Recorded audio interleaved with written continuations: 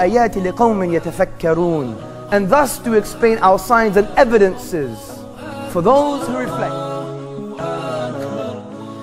And this shows that science uses many researchers in many countries around the world.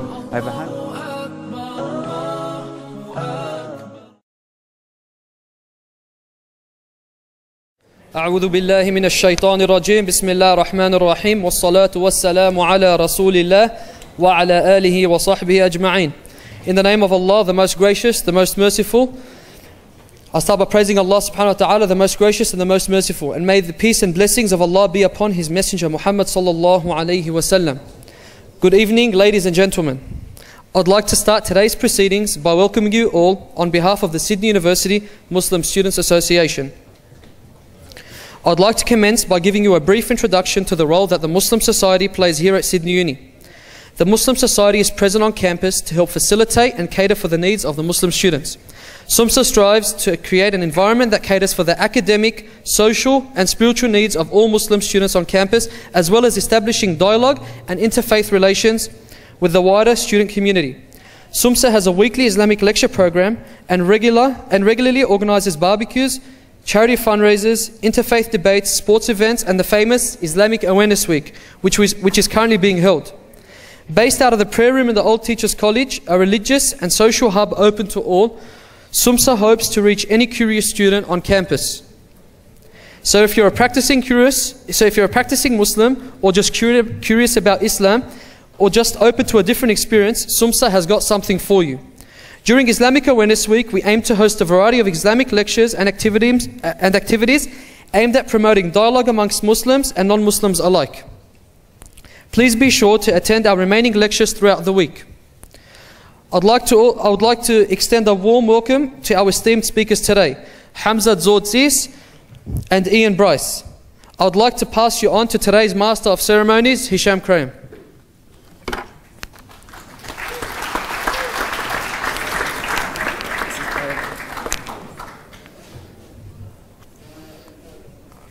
In the name of God, the most gracious and most merciful, all praise and thanks belong to Him, the Creator of the universe and all that exists. May His peace and blessings be upon our beloved Prophet Muhammad. Peace and blessings be upon him. Today, we ask a question and we discuss a topic that is very important, has been important since the beginning of humanity. The question or the topic, the proposition being put forth is that the godless are deluded. As you'll be able to extract from that, the focus of the topic today will be around the existence of God. And perhaps by extension, other things which our speakers will address. Since the beginning of time, man has talked about God, man has worshipped God or gods, man has came up with arguments for or against a God, and these debates have been going on for centuries, over centuries, over centuries. And they continue until the modern day. The tools we have used to conclude whether God exists or does not exist has differed over time. More recently, the use of science has been a common tool for certain people. And it is here today where we'll probably find a lot of the argument against this proposition, and also the abundance of skepticism which has crept into human thought is also a big part of whether God exists or not. And so the proposition again being put forth today is that the godless are deluded. The affirmative will be our friend and colleague and our brother from the UK. And just a brief background about Hamza. Hamza is an international public speaker on Islam. He's a regular speaker at universities across the UK, and he's one of the main initiators of the contemporary emergence of Muslim public speakers using Islamic and Western philosophy to shed light on Islam and demystify the Islamic way of life. He is a writer, having authored articles, essays and commentaries on political philosophy, the philosophy of religion and society. Hamza is an intellectual activist actively engaging on issues pertaining to religion, social cohesion and politics. He's also a researcher with a recent publication on non-Muslim perceptions on Islam and Muslims. Hamza regularly appears in the media explaining and demystifying Islam and providing unique perspectives on current affairs. Hamza lectures all around the world on topics related to Islam, philosophy and politics. And so the one closest to my right, as I'm sure most of you have already concluded, is Hamza. So we'll be hearing from Hamza very shortly.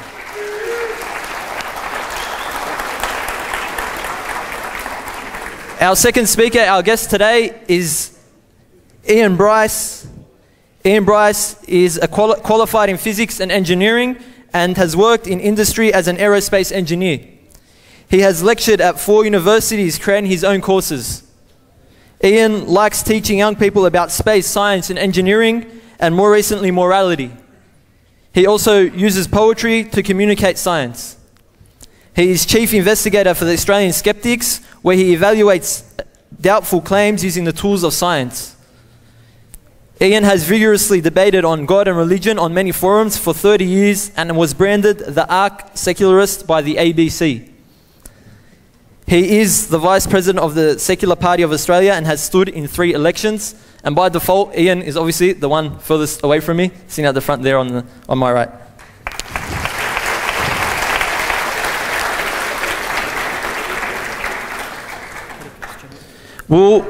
Before we get into the structure of today's program, we'll briefly go over a few of the rules and etiquettes for today. Please, general etiquettes whenever you're in a lecture hall, whether it be about religion or about God or about anything else. Phones off, pay attention to the speakers. Do not chat to the person next to you. If you need to leave, please leave quietly. Use one of the exits. The bathrooms are outside, so please use the bathrooms if you must. We also ask that no one call out while each of our speakers is speaking. No one make any rude comments or anything disrespectful. There will be no warnings, rude comments, anything disrespectful, called out, the person will automatically be asked to leave.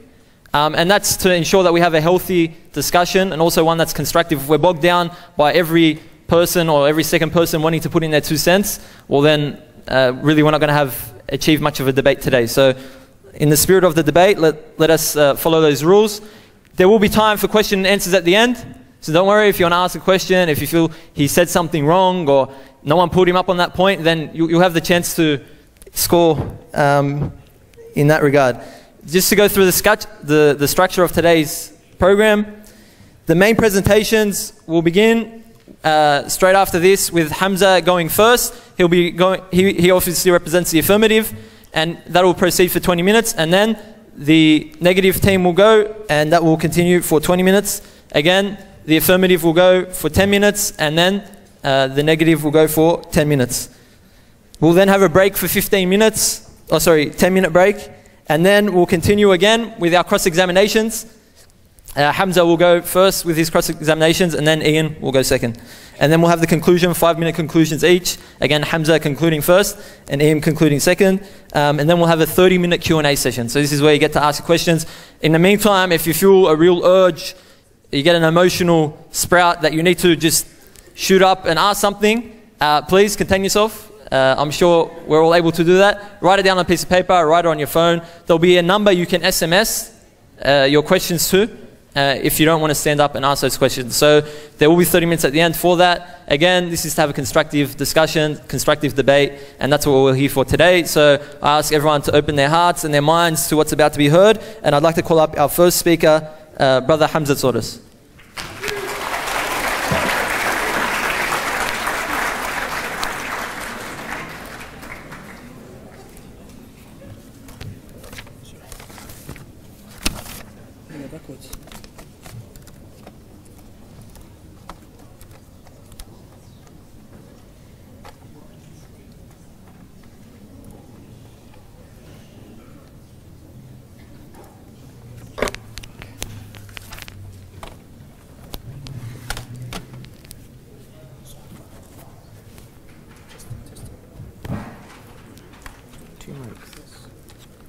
They both connected together? Oh.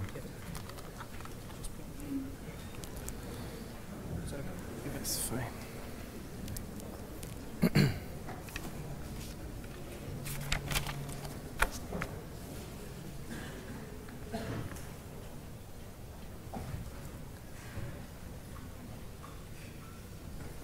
Bismillahir Rahmanir Rahim.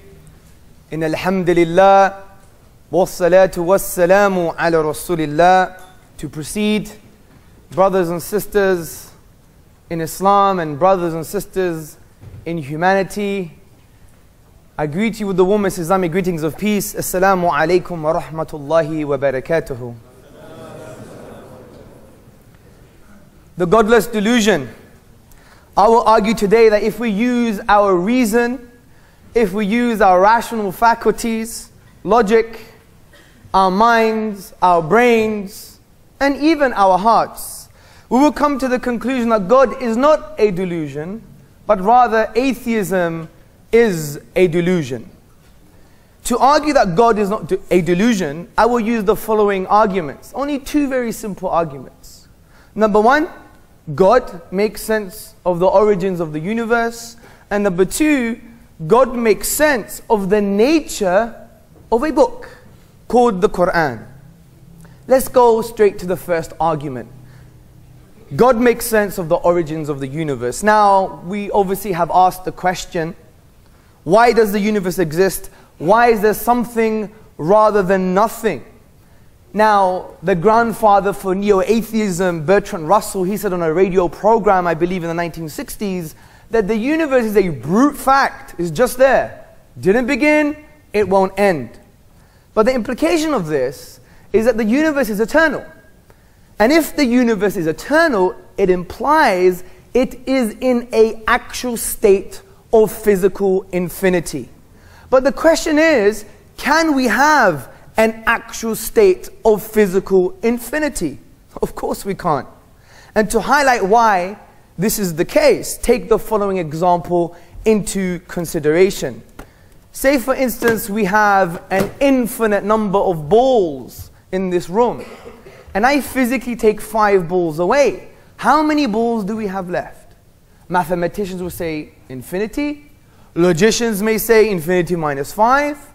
But the problem is, from a practical level, taking it away from the abstract notion of mathematics and applying it to the real world, it leads to problems and contradictions. This is why mathematicians Kasman and Newman, they said, the infinite certainly does not exist in the same sense that there are fish in the sea. Now there's an important note here, because there is a difference between a mathematical infinity and God's infinity with the physical infinity. Take for instance, God's infinity is not referring to a collection of items of an infinite number of elements. So God's infinity can be described as qualitative. We are talking about the quantitative infinity, which is a collection of physical items to form a totality. So this leads to our deductive argument. Number one, an actual infinite in the physical world cannot exist. Number two, an eternal universe is an actual physical infinite. Number three, an eternal universe cannot exist. Number four, therefore the universe is finite. Number five, therefore it had a beginning. This is why the likes of Al-Ghazali, the 11th century theologian, Ibn Taymiyyah, the 14th century theologian, they said that the universe had a beginning.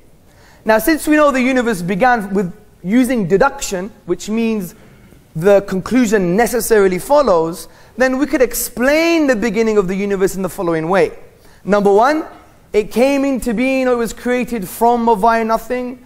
Number two, it was created by itself. Number three, it was created by something else that was created. Or number four, it was created by something uncreated. Let's go to the first option. Could the universe come from or via nothing? Well, what do we mean by nothing? We don't mean the Professor Krauss nothing, which is something, by the way. If you read his book, he says universe is something physical, okay? Which is a bit crazy. We have to call the police, because I think he's murdered the English language. Because it's like me saying, for example, yesterday I had a great dinner and it was nothing.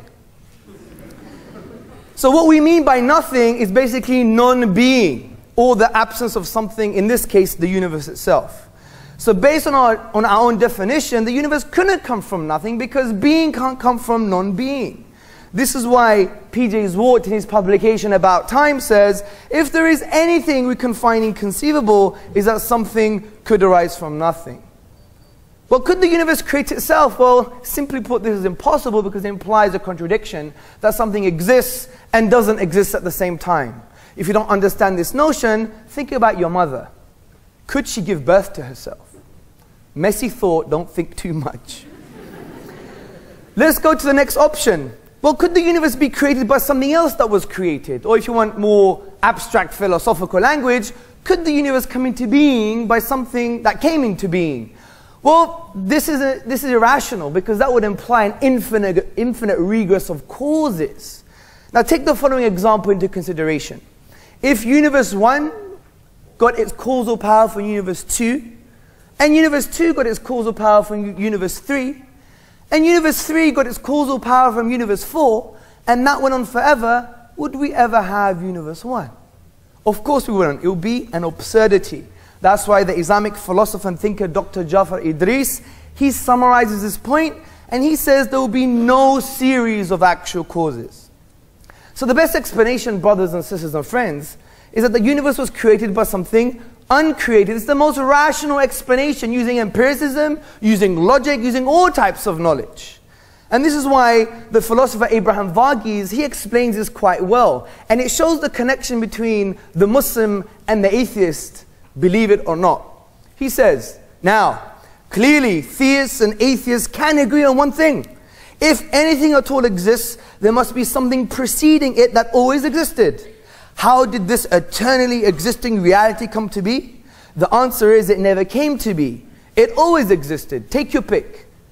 God or the universe. Something always existed. And since the universe began, therefore, this uncreated reality is the divine reality. Let's keep on thinking about this, because when we use conceptual analysis, which means use your brain, we can conclude that this uncreated creator is, number 1, eternal, because he's uncreated. Number 2, he's transcendent, because he created the universe. For instance, if I were to create this table, I don't become the table. I am distinct and disjoint from the table. Number 3, it must have a will, because if it's eternal, and it brought into existence the universe that began, it must have chose the universe to come into existence. And choice indicates a will. It must be powerful. Split one atom and you have a lot of energy. So the one that created this reality with all these atoms must be powerful. It must be knowing. Must have knowledge, because it created laws in the universe, like the law of gravity, and a lawgiver implies knowledge. It also must be one, because if it has a will, then if we use the argument of exclusion, then we can say it must be one will, therefore one God. And this is summarized by the late scholar Ibn al-Izz al-Hanafi.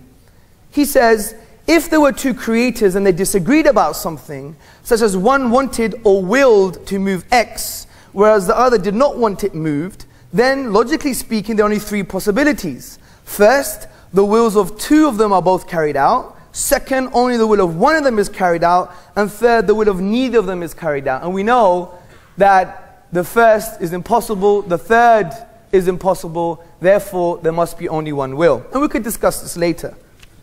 So what we've concluded is what Islam concluded 1400 years ago, people, in a very profound way, in the 112th chapter in the Quran, the book that Muslims believe came down for humanity. In the 112th chapter it says, قُلْ هُوَ اللَّهُ أَحَدٌ اللَّهُ الصَّمَدُ لَمْ يَلِدْ وَلَمْ يُولَدْ وَلَمْ يَكُنْ لَهُ كُفُوًا أَحَدٌ. Say, He is God, the unique, the uniquely one.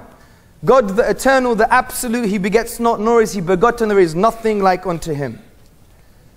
And we could address contentions to this argument later. So let's go to the second argument today, which is God makes sense of the nature of the Quran. Now the Quran has been described by Eastern and Western academics as a very intrusive text. It wants to impose itself on everyone. Don't worry, my secular friends, this imposition is very positive, because it wants to positively and warmly intrude and impose in a compassionate way with your heart and your mind. And the way it does this is by asking profound questions. وَفِي أَنفُسِكُمْ أَفَلَا تُبْصِرُونَ. And in themselves, do they not see? وَكَذَلِكَ نُفَصِّلُ الْآيَاتِ لِقَوْمٍ يَتَفَكَّرُونَ. And thus to explain our signs and evidences for those who reflect. يتفكرون, coming from the triliteral stem, فكر, which means in the Arabic tradition that the thing that you're reflecting upon, think deeply, look beyond, scratch the surface. Don't be a secularist, an atheist or a humanist. Don't be blinded by the shallowness of the kind of direct empirical reality. Go beyond. Think that step further. Interestingly, it also addresses all types of knowledge. Not only religious knowledge, not only logical truths and innate truths, but also empirical realities. The Quran, read the Quran, it mentions knowledge over 100 times, and in the context of the Quran, it refers to empirical realities. For instance, it says, have you not seen the created thing like the camel and how we created it? It talks about, go to the horizons, look into the horizons and in yourselves, and you will know that this is the truth. It also says, look how the universe was created and established. There are so many empirical realities. So if someone says to you today, or tomorrow, or the next day, that Quranic knowledge is only limited, that's wrong. It's a shallow reading of the Quranic discourse.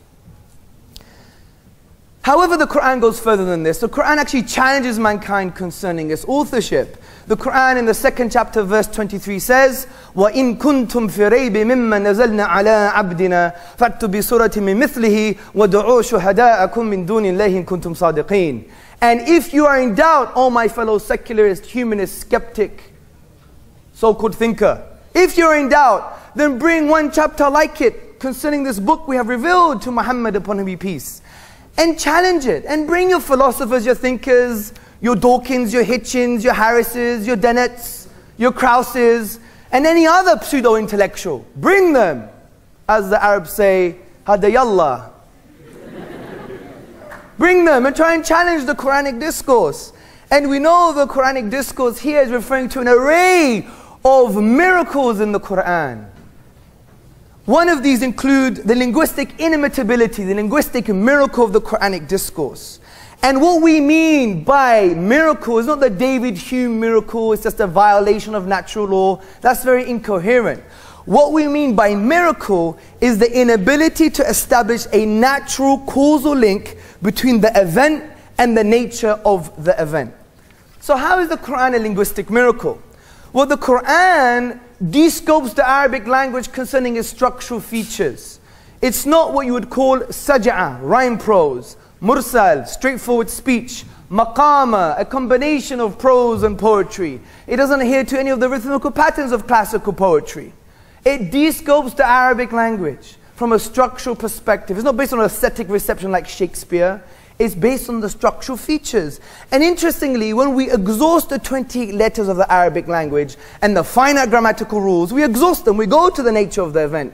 We can't produce the Quranic discourse, but it's supposed to come from Arabic. So we go back to Arabic and we exhaust all the finite combinations. And yet, we are dumbfounded, we can't produce the Quranic discourse. It is no wonder the famous Arabist from the University of Oxford, Hamilton Gibb, he was open about this and very frank. He says, the Meccans, the people at the time of revelation, still demanded of him a miracle, and with remarkable boldness and self-confidence, Muhammad, as a supreme confirmation of his mission to the Quran itself. Like all Arabs, the connoisseurs of language and rhetoric. Well then, if the Quran were his own composition, other men couldn't rival it. Let them produce 10 verses like it. If they could not, and it is obvious that they could not, let them accept the Quran as an outstanding evidential miracle. So we have another deductive argument concerning the Quranic discourse. Number one, a miracle is an event that has no natural causal link with the nature of the event. Number two, the Quran's literary form has no natural causal link with the Arabic language. Number three, therefore the Quran is a miracle. Number four, since the Quran is a miracle, it makes sense of God's existence. As Professor Bruce Lawrence said from Duke University in his book, The Quran, a Biography, on page number 8, he says, as tangible signs, Quranic verses are expressive of an inexhaustible truth. They signify meaning, layered within meaning, light upon light, miracle after miracle. Now let's address some contentions here. Someone may say, hey, Shakespeare is unique. Well, according to some Muslims, it will be Sheikh Subboor.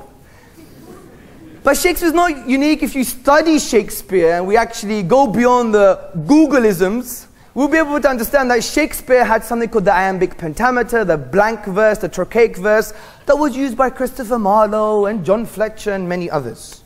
You may think, well, I'm not an Arab. How can I know this? You don't have to be an Arab. You can use rational deduction. Accept a universally accepted statement, which is, no one has been able to produce or imitate the Quranic form. Well, therefore, we have some possibilities. It could have come from an Arab. But we know it couldn't have come from an Arab because the Arabs tried and failed and they exhausted all possibilities. Could it come from a non-Arab? Well, that's impossible because you need to know Arabic. Well, maybe it came from Muhammad upon whom be peace. He was a genius par excellence. Well, I think we have an undercutting defeater for that contention. Because any human expression, if we have the blueprint today, we can emulate it. Take post-impressionism in art. Monet, Picasso and others. If you have the canvas, the texture, the brushstrokes, the style, the colors, you can emulate it. That's why we have very expensive imitations. So therefore, we can conclude it is from the divine reality. Other people may claim, well, this argument is very subjective, it's based on language, it's subjective, it's based on how you feel. You know, just like Shakespeare, oh Romeo, Romeo, wherefore art thou Romeo? An Islamic version would be, oh Abdullah, where art thou Abdullah? Deny thy tribe, deny thy culture. Yeah, yeah. The sisters would laugh the most at that one. So the point is, it's not about aesthetic reception. If you were attentive, it's about a direct observable feature called the literary form.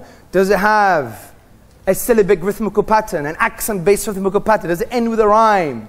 Does it have an amount of rhetorical devices that we can count? It's observable.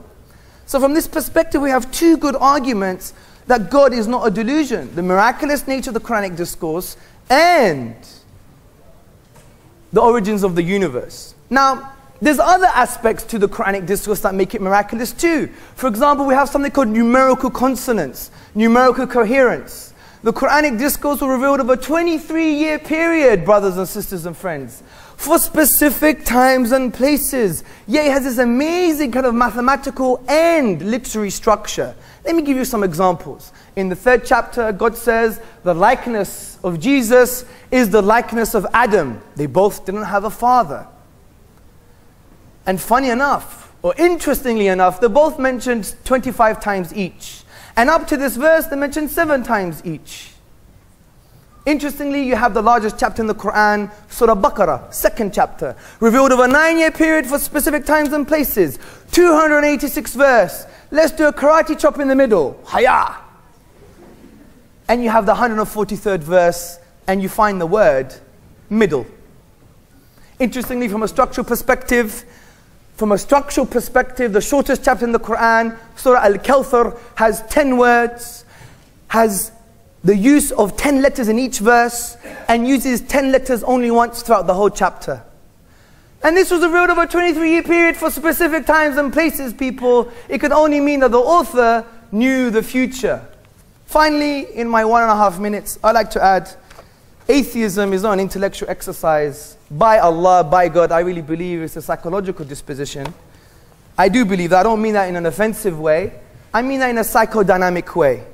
So I would think that in order for us to engage with this topic properly, intellectualisms won't work.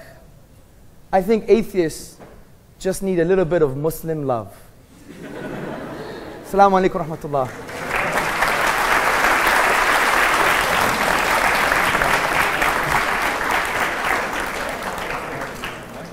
Oh, sorry, sir. That's fine.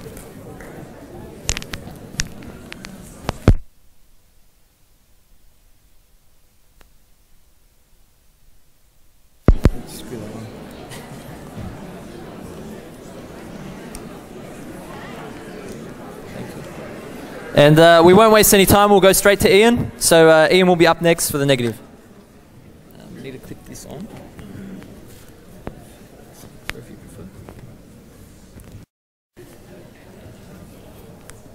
And one in each pocket was probably preferred. We've got 2 systems, have we? Yes, we do one for the camera. Great.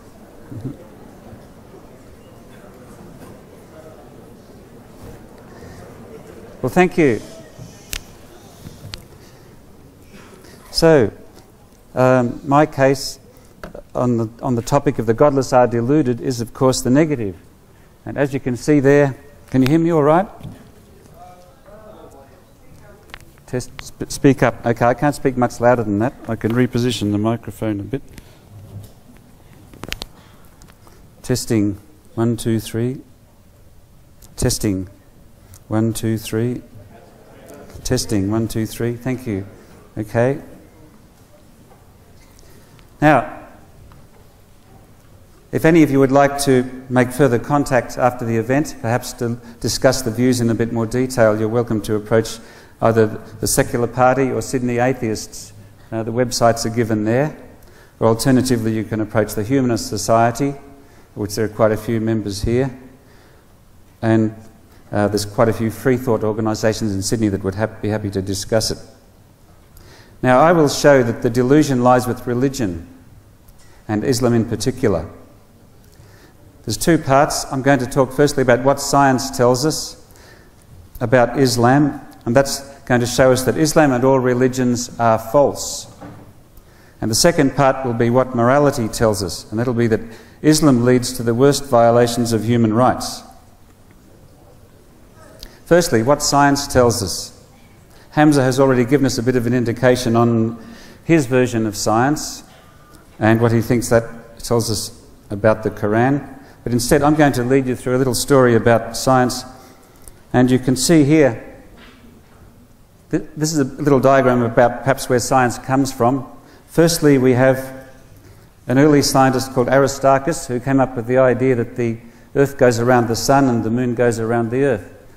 Then this one's Galileo, who was the first to use a telescope to look at the stars, followed by Kepler, who was the first to describe the planetary motions. Does any of you know who this one might be in this diagram? Anyone like to hazard a guess? Yes.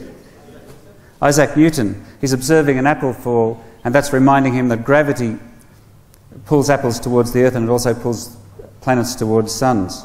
And this one, of course, is Albert Einstein, the founder of relativity and that famous equation. And I think most of you would know of Stephen Hawking. So there's a string of scientists spanning more than 2,000 years, each building on the ideas of the previous one. And this shows that science uses many researchers in many countries around the world over hundreds or thousands of years and with constant checks and balances. Let's look at religion instead. Here's a picture of how Islam originated. And you can see that there's, excuse me,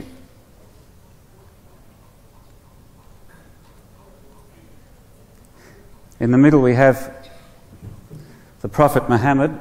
I dare not even show his image because people have been murdered for doing that. And he claims that God came to him via the Archangel Gabriel in a cave one night and revealed everything to him. As a result of that, he dictated to other people the details, the surahs of the Quran, and later on his other writings were put into other reports called hadiths, and hence rose the origin of Islam. Now, can you spot the weak point compared to science? It all hinges on one person. Not 100 scientists over 1,000 years, but one person's experiences in one night. And frankly, that doesn't stack up in the slightest. Now, Hamza has justified Islam in the following terms, roughly, that it's a literacy and linguistic miracle, the Quran, and therefore it must be divinely made. Well, that doesn't follow at all. Let's look at some particular examples, some quotes from the Quran. Allah will burn you forever in fire. Unbelievers will be tormented forever. When their skin is burned off, a fresh skin will be provided so that it can be burnt off again. Allah will make disbelievers' lives miserable in this world and torture them forever after they die. Cut off the hands of thieves. It is an exemplary punishment from Allah. Now, does that strike you as a linguistic and literary miracle? It sounds like the worst abomination of human rights abuses that you could conceive of. Now we're going to look at some scientific evidence. Now, all religions claim that there is a God that's intervening in worldly affairs. That diagram shows the Christian view of how God is doing it. Science says, however, that there are four forces and they ultimately account for all that happens in the universe since the Big Bang. These are definite findings of science, well backed up again and again. And the point here is that there's no room for a God to intervene. Physics and religion are completely incompatible because there's nothing we've observed in the universe that has happened that cannot be accounted for by these four forces. There is no room for a God to intervene, so religion and science cannot both be true. If we look at medicine, Muhammad narrated, "Suddenly someone came to me and cut my body open from my throat to my pubic area and took my heart out and filled it with belief and returned it to its original place," and so forth. Science says the heart is for pumping blood, not holding beliefs. Thinking occurs in the brain, not the heart, and surgery requires many procedures and precautions which were not known in the 7th century. So, if you want to come to university and study medicine, how are you going to get from one to the other? You'll have to have two compartments in your brain. Islam and science are completely incompatible. Reproduction, not just Islam, but other religions too. Christianity says a woman was made pregnant by a ghost. Science says human reproduction is commenced by the fertilizing of an egg by a sperm, and 2 sources of DNA are required. How could you study medicine at university if you believe that? Life and death. Christianity says a man died and 3 days later he rose from the dead. Science says the rate of decay within the human body after death is normally split into 2 distinct categories, autolysis and putrefaction, and so forth. So therefore, if you believe in the Quran, you cannot study forensics. You're banned from that as well. Afterlives. Science says the mind is a function of the brain. It is entirely dependent on physical support systems. When the body dies, the mind stops. The diagram shows a brain there and some vital signs of the body coming to a sudden stop. Christianity says that unless you are converted and become as little children, you'll by no means enter the kingdom of heaven. If your hand causes you to sin, cut it off. It is better for you to enter life being maimed rather than having 2 hands go to hell, that the fire shall never be quenched. And Hindu says the soul similarly passes into another body at death. A sober person is not bewildered by such a change. Well, I am bewildered by such a change, and I believe that I am sober. Islam says those who believe in Allah do righteous good deeds, and they are dwellers of paradise, and they will dwell therein forever. And it goes on to give many references to paradise. There for them are pure companions, meaning virgins, there forever they abide. A sensual paradise where believing men are rewarded by being wed to 72 virgins, huris, with full-grown, swelling or pear-shaped breasts. The point here is that all religions contain some sort of afterlife. And given real knowledge that you would learn at a university, that's total nonsense from start to finish. Paleontology, the origins of humankind. Islam says your Lord created man out of a mere clot of congealed blood. Christianity says the Lord God formed man from the dust of the ground and breathed into his nostrils, and the man became a living creature. Science says the human species evolved from more primitive creatures, and there's no supernatural involvement. You cannot hold both those ideas in the one brain unless you divide that brain into compartments in some way. Astronomy, again, the same things. Christianity and Islam say that the sun goes around the earth. Science says that the earth goes around the sun. Even Aristarchus knew that 2,000 years ago. So you can't study astronomy if you believe ancient superstitions. Can I ask a quick question? How many of you are students at a university in Australia? Would you like to indicate? Well, I'd like to find out later how you managed, or whether you do manage to get these two ideas into your head at the same time, science and Islam. Now I'm going to move a bit to engineering, flight in a bit more detail. Now I used to teach aerospace engineering. I created my own courses. I've taught at 4 universities, and I've had hundreds of students from all backgrounds, and I love teaching students and interacting with them. This is the slide from one of the courses I developed called Design of Space Vehicles, which I've given about 20 times. There's some of the topics, and there's a space vehicle taking off. It covers things like astrodynamics, the space environment, rocket propulsion, the launch process, launch vehicle systems and design, spacecraft and their subsystems, space missions and payloads. So that covers a very wide variety of science. What does Christianity say about flight? As I looked, behold, a stormy wind came out of the north, and a great cloud with brightness around it, and fire flashing forth continually, and in the midst of the fire, as it were gleaming metal. When there arose from the earth, the wheels rose along with them. I heard the sound of wings, like the sound of many waters. When they stood still, they let down their wings. That's the famous passage from Ezekiel, which is attributed to UFOs. And there's an artist's rendition at the time showing someone watching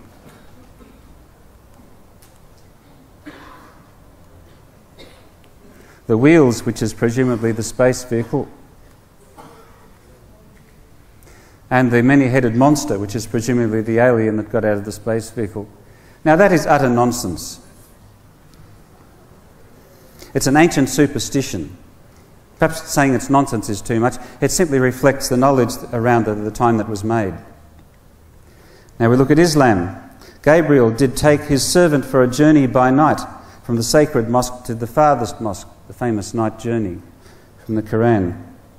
A white animal which was smaller than a mule but bigger than a donkey was brought to me, called a burak. The Prophet said, the animal's step was so wide that it reached the farthest point within the reach of the animal's sight. In other words, it could step several kilometres, perhaps as far as the horizon.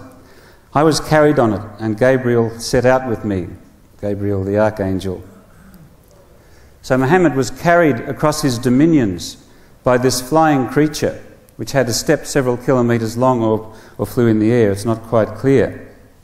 Utter nonsense in the light of present knowledge. This is completely incompatible with what you would learn at university. This is what I taught about, what science teaches. Aeroplanes are held up by aerodynamic lift derived from wings moving through the air, and rockets are propelled by expelling a jet of gas from their engines. Now this much is known in this century. It was not known thousands of years ago, which of course explains why the religions come up with different explanations. So that's a real explanation of how the world works. And what we see in all of the holy books is simply not true. It's ancient superstitions. And if you believe what it says in the holy books, you will be severely handicapped at university. So there's a total conflict between religion, particularly Islam, and scientific knowledge. This applies to all fields of science, history, geography, and so forth. If you were to attempt to study at university while convinced that the Quran is true, you'll be very confused and handicapped. Now, psychologists have a term for this called cognitive dissonance. Another term is the compartmentalized brain, where part of the brain might be believing what you were taught as a child from some holy book, and the rest of your brain is trying to assimilate an entirely incompatible view of the world, perhaps from school or university. So, if you listen to the fundamentalist preachers such as Hamza, you will be locked into beliefs from the Iron Age.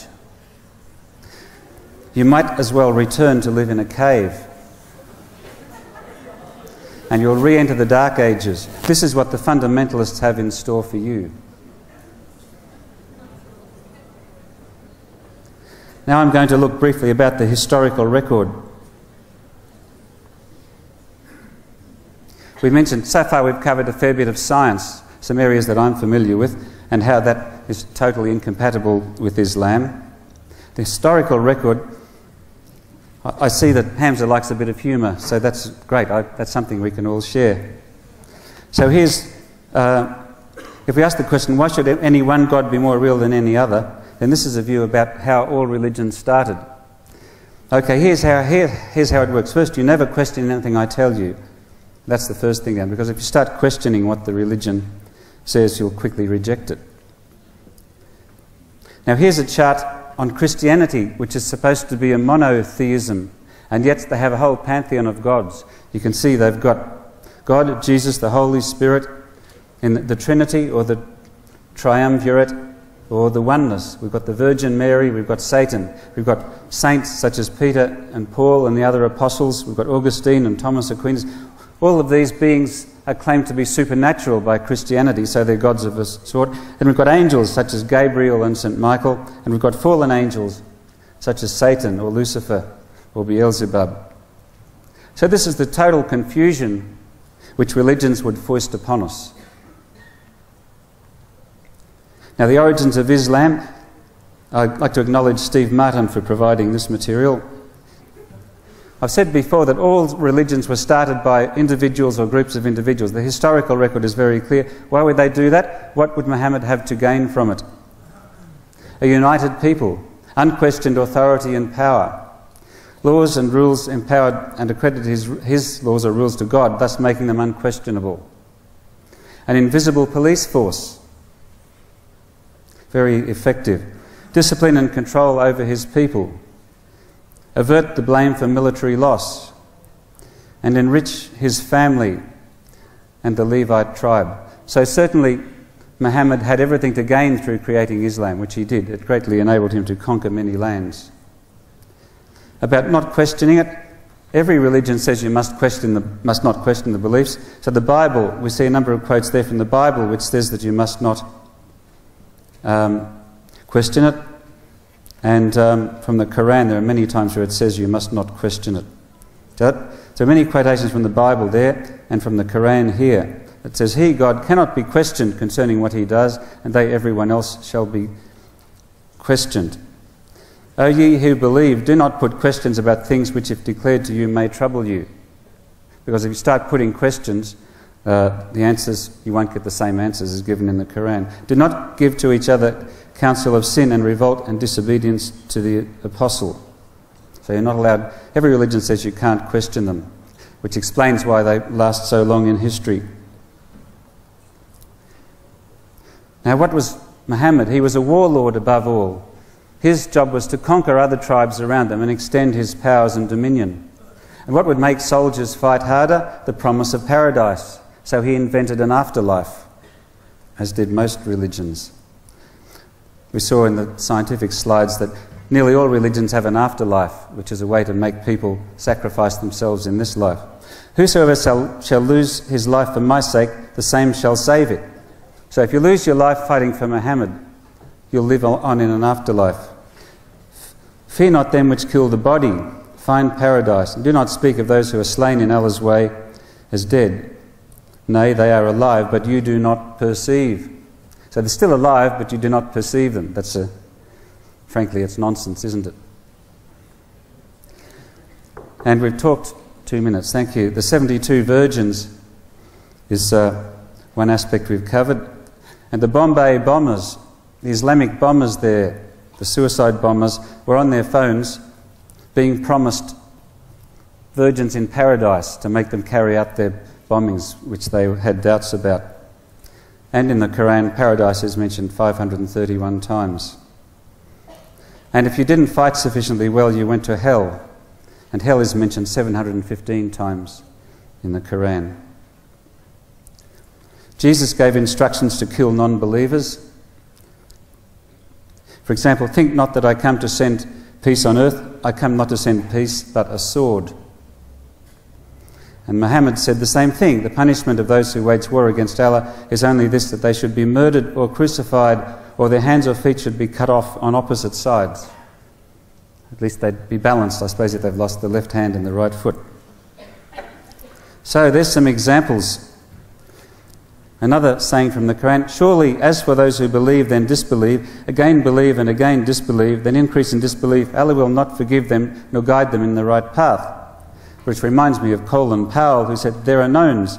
There are things that we know. There are known unknowns. That is to say, there are things that we know we don't know. But there are also unknown unknowns. There are things we don't know we don't know. Well, I can't understand any of those. I'm very confused. So I'm going to stop there and conclude. In the next section, I'll look at what morality tells us. But I think so far we've shown that Islam and science, meaning the broad view of science, meaning history and geography, are completely incompatible. And if you wish to study at university, you'll have to put your Islam beliefs into its own compartment or abandon them altogether. Thank you.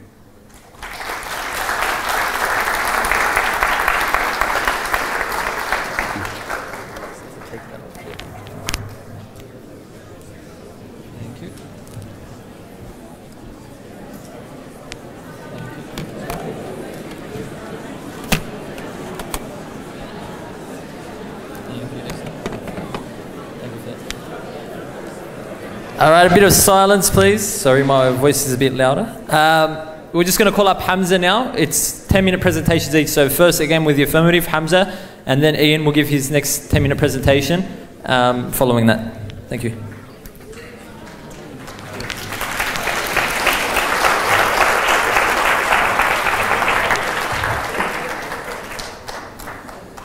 Okay, there's a lot to go through. Firstly, I think I know where our beloved interlocutor studied. I think he went to the University of Google and to the College of YouTube.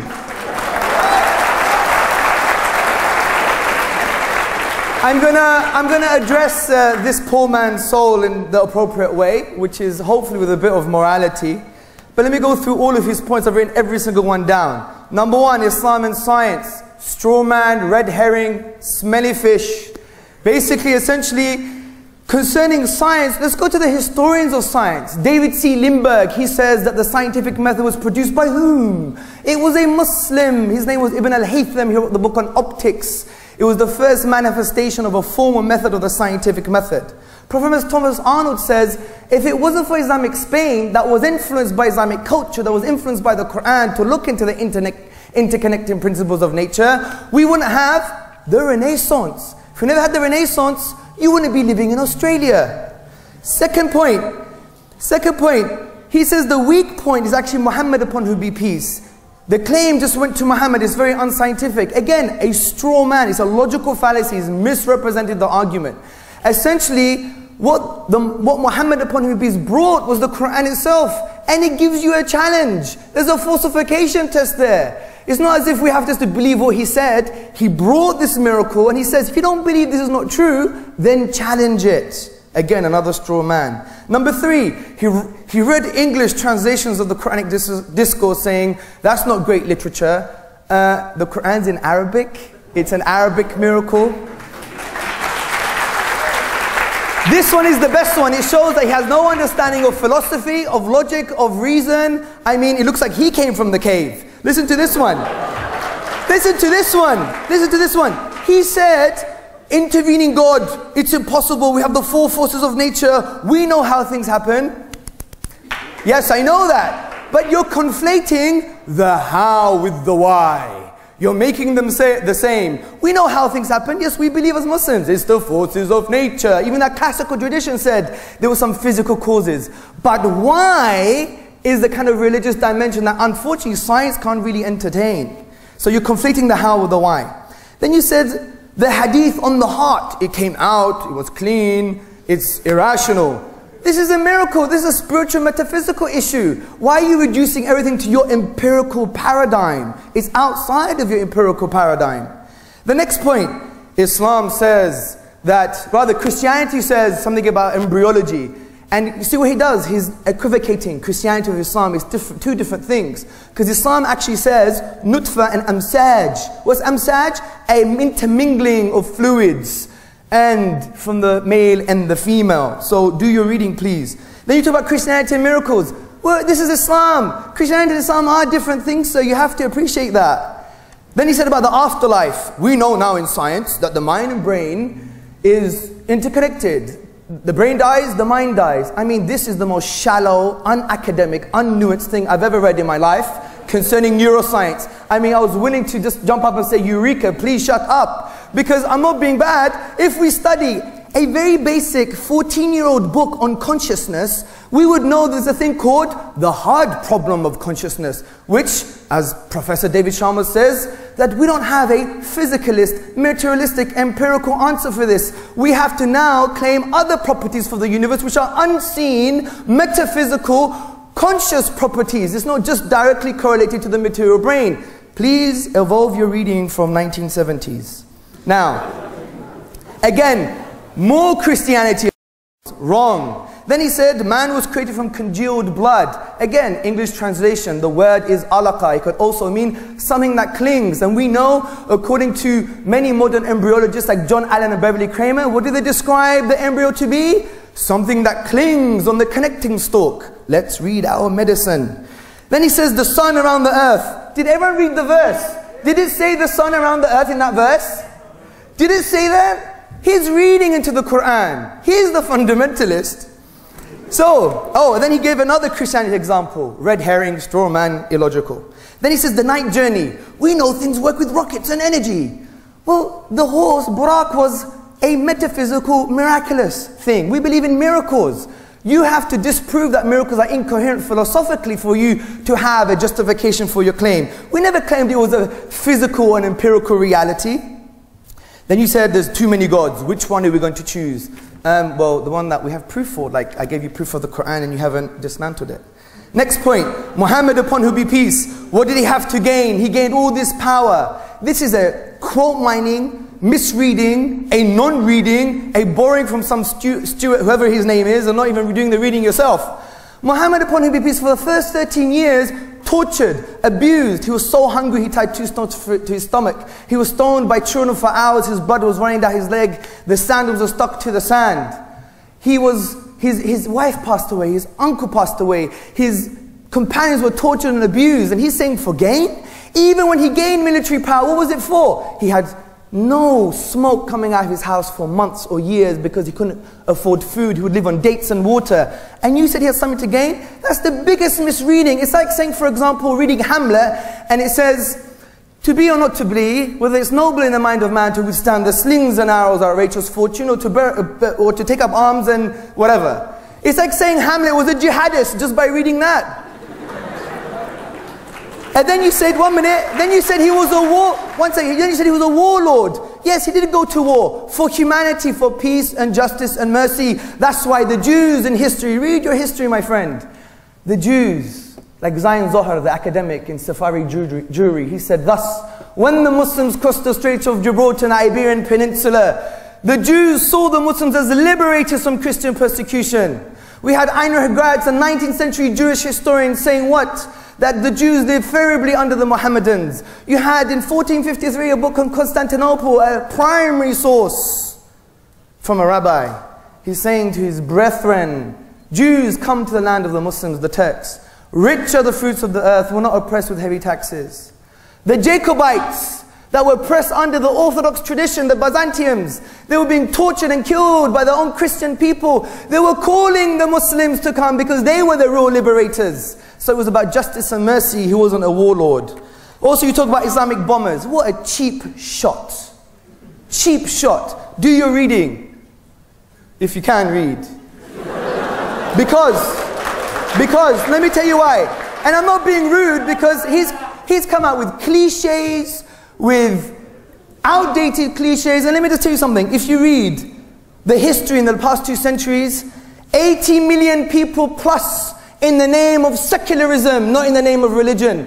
The past 2 centuries, there's been more blood in the name of non-religious ideology than any other religion. I would challenge anybody until the cows or the sheep come home. Finally, brothers and sisters and friends, this is the first time I've addressed every single point. Finally, he quotes Surah 5:33-34, that whoever wages war against Allah and His Messenger, then you either exile them or cut the hand, the feet, etc. Do you know what this is in Islamic jurisprudence? Have you read a basic book on Islamic jurisprudence? I would guarantee you haven't. Because this verse is about hiraba, the criminal code called hiraba. Do you know what hiraba means? Terrorism. This verse is against terrorism. It's actually the punishment for terrorists. That's the irony. So, and it includes highway robbery and rape. Because if you rape a woman, you don't need 4 witnesses, by the way. DNA and her testimony is enough. You have a very severe punishment. In the secular West, you get more for stealing and less for raping. God bless you.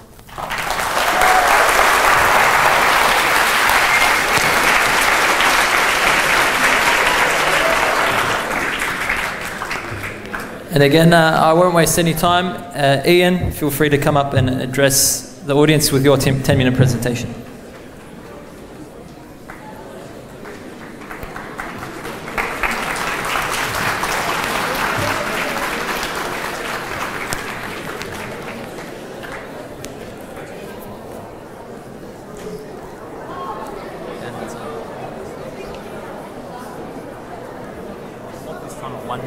Okay.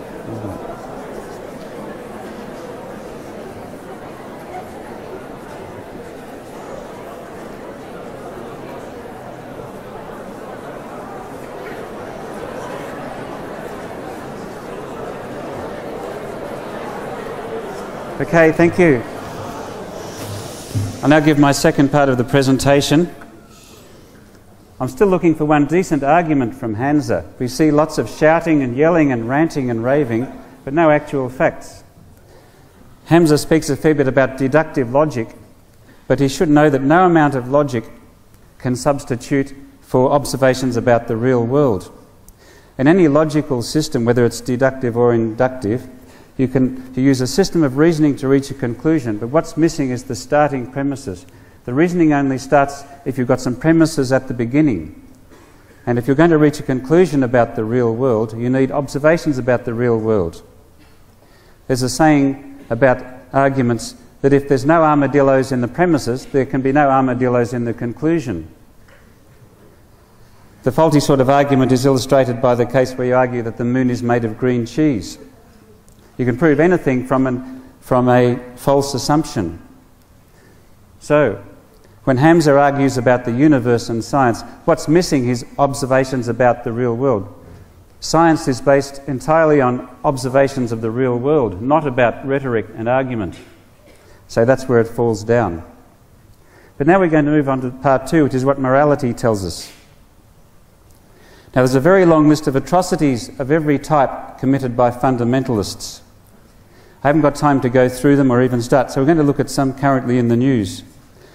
For example, Bacha Posh, the dressing of girls as boys in Afghanistan, some areas of Islamic Afghanistan. If a family has only daughters, then they're in shame because they need a son, so they invent a son. They get one of the girls and dress her up as a boy, to play as a boy and masquerade as a boy. And at puberty, they turn that boy back to a girl. And she then has to behave as a woman. In other words, she has to start acting very subservient, even though she's been brought up as a boy. And this demonstrates the inferiority of women in these cultures, the inequality of women. The secular party, I should have said at the beginning, stands for universal values like equality and honesty and justice and freedom. And equality means equality of all people. We don't ask the women to sit on one side of the room and the men on the other, like they did tonight. The same is happening in Afghanistan when they feel the need for a boy, so they dress a girl up as a boy, because, and this is based on the Quran and the teachings for 1400 years. And we believe it's a gross violation of human rights, and it causes great suffering when they have to change back. Permanent psychological damage. And it hasn't been redressed in 1400 years because Islam can't be questioned. Leaving of belief systems. Most religions threaten to punish anyone leaving the faith, and Islam is very much the worst there. If you leave your Islam faith, you can be stoned to death according to Sharia law, and that's been handed down for 1400 years and is still the case in many countries. If you compare that with free thought systems, such as those espoused by the secular party and the humanists and city atheists and so forth, then you're encouraged to think for yourself. And if you reach a conclusion that differs from everyone else, then good luck to you. It's all the better if you can defend it and discuss it. So there's a very big difference. Segregation of sexes. Security expert Professor Anthony Glees of a university in the UK, Berkshire, I think, said that students, Berkshire, said students' rights research indicates that there is a failing in our higher education system. We can and should stop radicalisation on campus by extremists who believe in segregation. Otherwise, more students and graduates will eventually embrace terror. He added, terrorists are not born, they are made. Well, in this very venue, we see attempted segregation of men and women. which again reinforces the indoctrination of young people into Islamic beliefs, which defy all basic human rights of equality. The Kenya Mall atrocity, very recent. 69 dead so far. The Somali militant group, Al-Shabaab, said it carried out the attack. Witnesses said the gunman at the West Gate tried to identify Muslims by asking shoppers the name of Muhammad's mother. Those who didn't know got shot. Is that the sort of thing we want in this country? This illustrates the fact that the Quran says it is okay to kill infidels. Fundamentalist Islam has a continuous history of doing so ever since, and is still doing it today. And what I want to know is, where are the decent Muslims protesting against this? The silence is deafening. Subjugation and terrorist organisations, Muslims living among non-Muslims, that was detailed in the Quran and the Hadiths. You've got three options: convert them to Islam, kill them, or conquer them and submit them to dimitude, which is a form of slavery. Now, dimitude involves subjugation, taking total control of them. It has elements of slavery. Rape is permitted if there is any revolt, and they have no say in government. And it is compulsory. It's detailed in the Quran. It's been practiced throughout history by Islamic extremists, by the hardline Islamists. It's espoused by modern Islamist groups. And what they want to do is install a caliphate, which includes Sharia law, and then the non-Muslims become dhimmis. And there's a new generation of extremists preaching at British universities, and it's clear that they're trying to, their ultimate aim is to install dimitude. We met Professor Anthony Glees before, and he's failing in the higher education system. We had that quote before. Now there's another group called Hizb ut-Tahrir. Now this was formed in 1953 and is a group seeking to impose Islamic states or caliphates ruled by Islamic law, with a caliph as the head of state elected only by Muslims. Treatment of apostates. The draft constitution declares that Muslims who have by themselves renounced Islam are guilty of apostasy and are to be executed.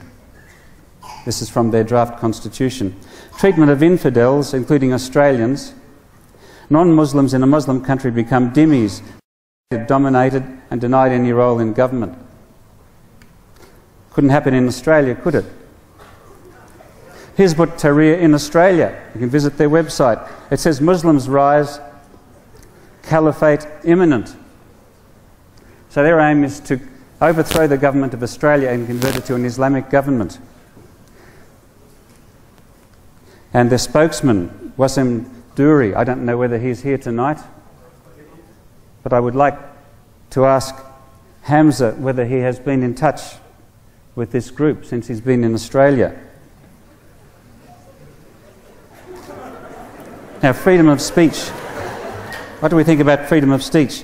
This is something that Hamza Tzortzis said in 2008. We as Muslims reject the idea of freedom of speech, even the idea of freedom. So Hamza, does this mean that you want to, if you have your way, you would muzzle me and murder me? You're a liar. Or lock me up? You're a liar. This is from your website, sir. No, it's not. Why would I put that on my own website? You're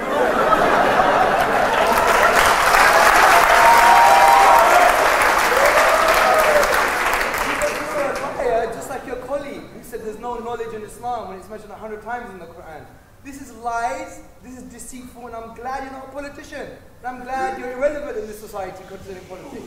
This is immoral. I got this. Is this or is it not on your website? It's not on my website. I've seen this on your website. It's an accusation about me. There's a difference. Can we read? Come on, man. So in conclusion, I'd like to say that fundamentalist Islam is completely incompatible with science and other knowledge. The historical record shows that Islam and most religions were invented by individuals or groups to extend their power, wealth and influence. Religions, particularly Islam, have the worst human rights record. This cannot change as long as we are not allowed to question Islam. Islamist organisations are dedicated to establishing caliphates and dhimitude, which is a form of slavery around the world. And many Islamists in Australia and universities and here tonight have such designs on Australia. Thank you.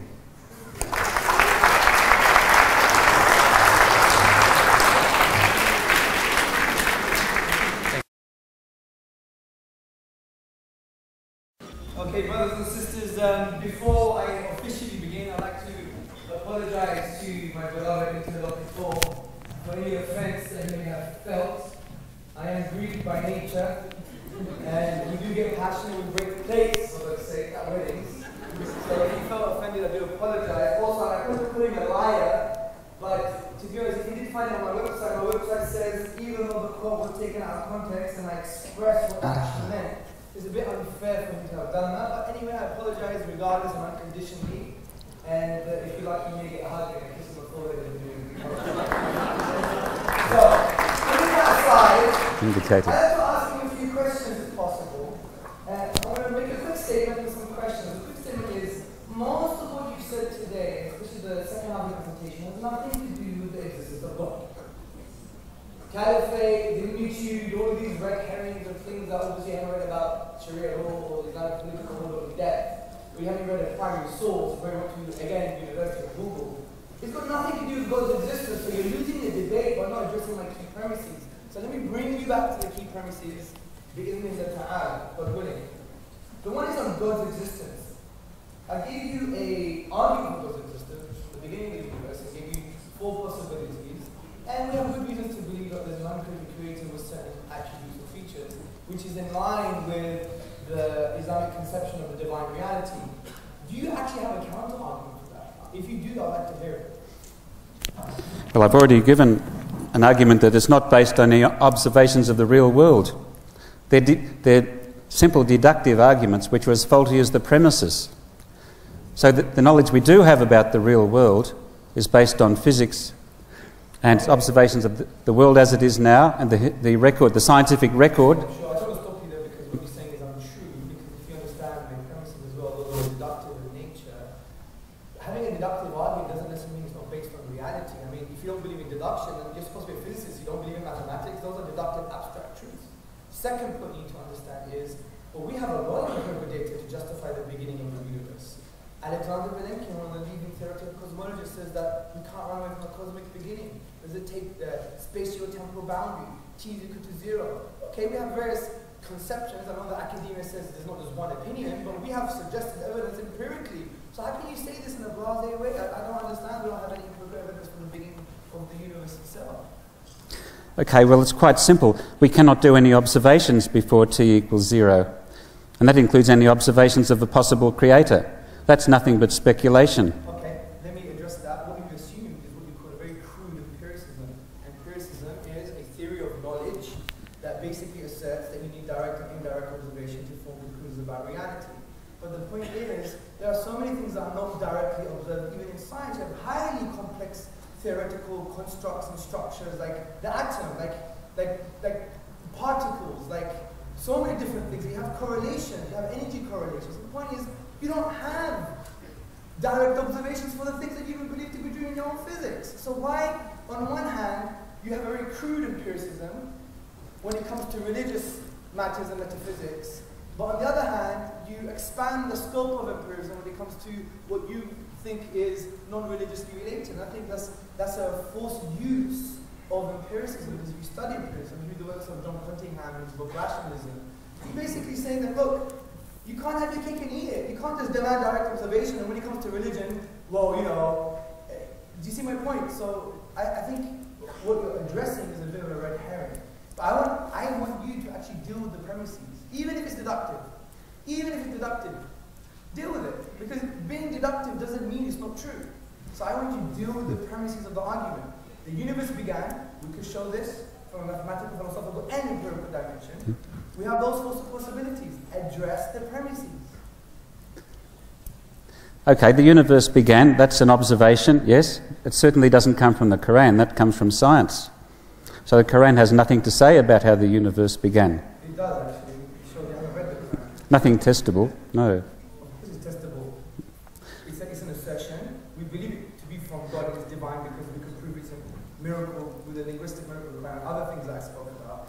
But he has an assertion, the universe began, God created the cosmos. That's an assertion, it's in line with the empirical and deductive reality. So it makes that point. Now, The point is, if it makes that point, it gives us 4 logical conclusions as well. By the way, the logic I gave you is Quranic. Chapter 52. Excuse me. I thought the idea was that you asked me questions and I answered them for 10 minutes. It seems to me you've got it back to front. You ask the questions for 10 minutes and then I don't get to answer them. But your answer is not sufficient. What I said before remains true. If there's no armadillos in the premises, there can be no armadillos in the conclusions. So if, What do you mean by that? so if Quranic science or Islamic science makes no observations of the real world, it can't reach any conclusions about the real world. I'm talking about God's existence. God's existence. We're not talking about Quran here or Islam or any metaphysical kind of claims in terms of religious claims. We're talking about God's existence. Okay, may I answer it?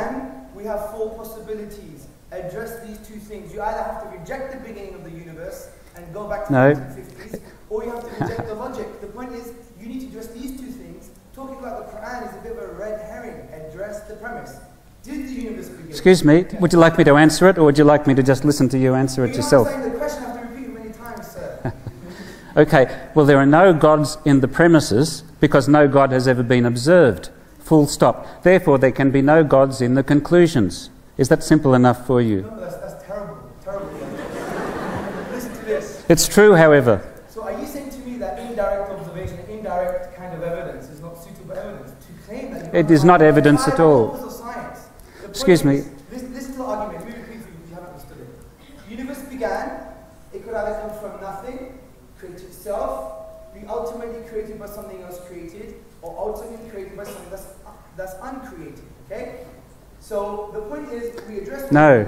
Let me finish. That doesn't address any of the theories of the origin of the universe. You're just making those up. There's no science in them whatsoever. There's no science in those conjectures whatsoever. I'm so sorry. You either haven't understood the logic or the science. Have you read Professor Krauss's book, Universe from Nothing? Of course, I own it. The universe came from nothing, so the science trying to justify his conclusion. Have you read Alexander Vilenki's work? There's science on this issue, so you can't just make a blasé claim and say, oh, there's no science, when actually the people that you probably admire and follow and revere, and maybe sanctify, the point is that it's in their works. So how can you say there's no science when they actually address some of these issues themselves? Let me explain again. There is no God, no element of a God has ever been observed in the real world. Okay, that's my premise. Therefore, there can be no God in the conclusions. Despite any amount of clever reasoning and deductive logic that you might wish to put forth, if there's no God in the observations or the premises, there can be no God in the conclusions. Okay. Full stop. Therefore, your argument falls right down. Let me see how your logic can be applied to reality. There's no observation of my great-great-great-great-grandmother, therefore my great-great-great-grandmother never existed.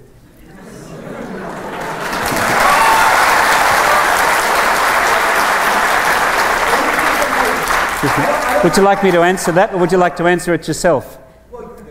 I shall. There are many observations of your great-great-great-great-grandfather, and many of them survive through the historical record. That is real evidence. Where? I don't have his grave or his DNA or photos. There are many documents. There are documents going back 2,000... Excuse me, Hamza. I thought we were asked to be courteous to each other, which would include allowing me to answer questions without you interrupting. Okay, take my 10th great-great-great-great-great-great-grandfather, grandmother. I have no DNA, no historical records. Is this because I'm here, I make the rational inference? You are denying... Let's go to another example. Julius Caesar. Yeah. There are many physical traces of Julius Caesar. There are paintings and there are drawings and there are busts and there are recorded speeches. So there's lots of evidence that he existed. Caesar is not my grandfather. It's like the fallacy of the undistributed middle. You're making a fallacy here. The point is, your logic can't apply to reality. You deny your own very existence. Do you see my point? So but there is evidence that he existed. What is it? You. That's exactly the point. It's indirect observation.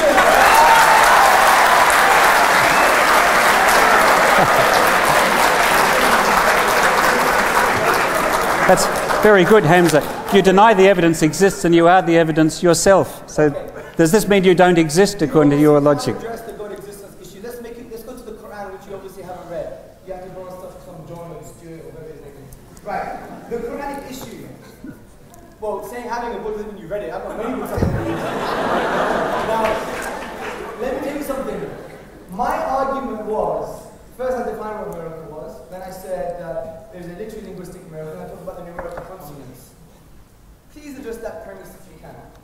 And if you misinterpret it, I'll have to... Can you repeat that more slowly, please? Please, can you address the premise of the argument that I used for the Quran, which I defined what a miracle was in the Islamic spiritual, philosophical, theological tradition. Then I also spoke about the fact that the Quran is a literary miracle. It's an event that lies outside the productive capacity of nature. There is no physical causal link. There's no physical causal link between the literary form of the Arabic and the Arabic language itself. There's no naturalistic explanation, so the signpost to the supernatural. And I also spoke about that we have no naturalistic explanation for the numerical consonants, coherence in the Quranic discourse, especially since it was written over 23 periods for specific times and places. To say that it was from a man is to say that he actually knew the future. So I want you to address those issues. So the response, and then that's it. Sure. That's it. Mm-hmm. Okay, well, you're confusing an absence of evidence with evidence of absence. You're saying that you've never seen any evidence that accounts for the expressions of the Quran as we read them today. Therefore, there is an absence of the Quran. That doesn't follow at all. All it means is that your knowledge is incomplete, which is natural because you weren't there at the time. So again, your argument doesn't stand up at all. And an absence of evidence is not evidence of absence. Thank you for that.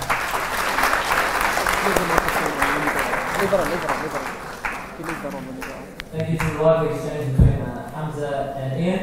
Now it's Ian's turn to cross-examine. So Ian will be asking the questions this time and Hamza to respond. The way it works is up until the 10 minutes, the question can be asked. After that, it's the respondent can respond. Like anything you say. So Ian, over to you.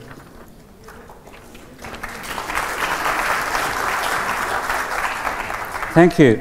Well, I'll return to my first theme of the Quran versus science. I'd like to ask Hamza, when you came to Australia for this debate, did you travel on an aeroplane that was designed by scientific principles or Quranic principles? Actually, both. Would you like to? Because in order to design a plane, you need an impetus for that, some kind of motivation. Now, for example, maybe the engineers had various motivations, like as a religious person, when you read the Quranic discourse, you can't just stay at home, you have to go and do something. It tells you to explore and investigate. I mean, if you look at Islamic history, you see that, for example, who were the pioneers of medicine? Ibn Sina, he wrote the canon of medicine that was used in Europe for 600 years because the Prophet Muhammad upon him, he said, for every disease is a cure, so search for the cure. We have motivations, they don't have to be secular motivations too. So the impetus for these things that actually could be Quranic as well. So I don't see the dichotomy there. Thank you. Mm-hmm. Next question. A friend of mine went with her husband to Dubai, where the husband was caught up in a property scam and was detained in Dubai for 4 years as a potential witness in the trial. Now, according to any sort of international law, he wouldn't have been imprisoned for 4 years. And as it turned out, he was tried himself and found not guilty, but he's still kept locked up there for no one knows whatever reason, because Sharia law is operating there. Yes. And unfortunately, it's depriving them of their liberty, these innocent people. Another case is that a Swedish woman in Dubai was raped by the hotel staff. She was advised not to go to the police, the Islamic police, but she did, and she got imprisoned for rape. Now, I haven't heard you speak out against these outrages against human rights. Why is that? Because you don't have YouTube. If you had YouTube, you see that I always talk against the likes of the Gulf. Dubai hasn't got Sharia law in place. The example you've given about Afghanistan, about all these other places, is the very fact that we Muslims had the Arab Spring with their dictators, their despots, they don't represent our tradition. We talk about this day in and day out. What you have just said is the biggest straw man misrepresentation I've ever heard, ever. You think we agree with someone being in prison innocently for 4 years? You think that's our tradition? I want to challenge you. You find me a prophetic tradition or a Quranic verse that justifies what Dubai did. If you can't do that, then that's shallow scholarship, and you just looked at BBC or Fox News or Googleisms, and you just threw it against Islam because it happens to be a Muslim country. That's terribly unfair. Terribly unfair. For example, in the Islamic tradition, we believe in minority rights, we believe in justice, we believe in judiciary, in truth, in accountability, in so many different political realities that are actually create a just and harmonious society. And what you're doing there is terribly unfair. And in a way, it lacks depth and scholarship, because Dubai is not an Islamic state. It's a kingdom. They have kings. They have rulers who don't represent Islam. For example, the whole economic model is not on the Islamic economic model. So, in actual fact, what you're saying there is case against secularism, not case against Islam, because they're secular in origin.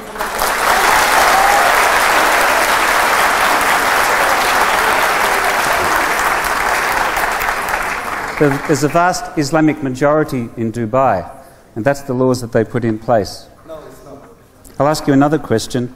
In many countries, in Islamic countries, girls as young as 8 get sold into marriage with a much older man. Now, in enlightened countries such as Australia, we don't allow women under 18 years of age to give consent for sex because they are not fully mature and are not able to make up their own mind. And so can you tell me your views on that, please? Does that make it rape in all of these Islamic countries that practice this tradition? But I haven't heard you speaking up against it. Well, if you spoke with your colleague that I had a debate with a few days ago, you would see that I actually agree with you. Because Islamic principle is based on the following. Number 1, no harm. Number 2, physically fit. Number 3, mentally fit. Number 4, social acceptance. You apply those principles, you get different ages, because we don't have a silly incoherent law, we just put a number. It's unjust. You put principles, and sometimes you may be 18, you may happen to be 14, you may be 30. I mean, there's some people, you know, especially where I'm from in England, they can't even tie their shoelaces at 18, their mothers still done it, they're not ready for marriage, yeah? So the point is, they're not mentally fit. So the point is, our law is a principled law. We don't say, here's a number, go beyond that, it's wrong, because this exposes your secularism. Let me explain why. In Greece, you can marry, I believe, 13, Spain 12, America 21, other places 16, other places 14, England 16. Even in secular states, they differ. So I get married one place, I'm a paedophile in another place. So it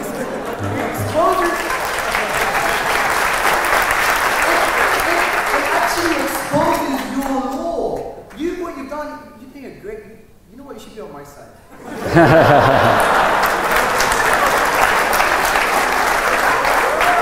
Unfortunately, Hamza, when I lecture at university, I have to tell the truth. And I go to great lengths to make sure what I'm telling is the truth.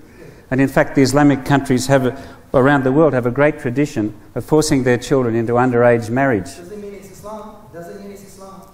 The Quran says, for example, that a man has the right to have sex with his woman how and when he chooses, in the same way that he can plough his field how and when he chooses. Now, there's no equality there. There's no justice there. It's a simple male domination, removing the rights of women. In Islamic law, my wife could divorce me if I'm not satisfying her in bed. Do you know that? Do you know that? Do you know that? I don't believe that.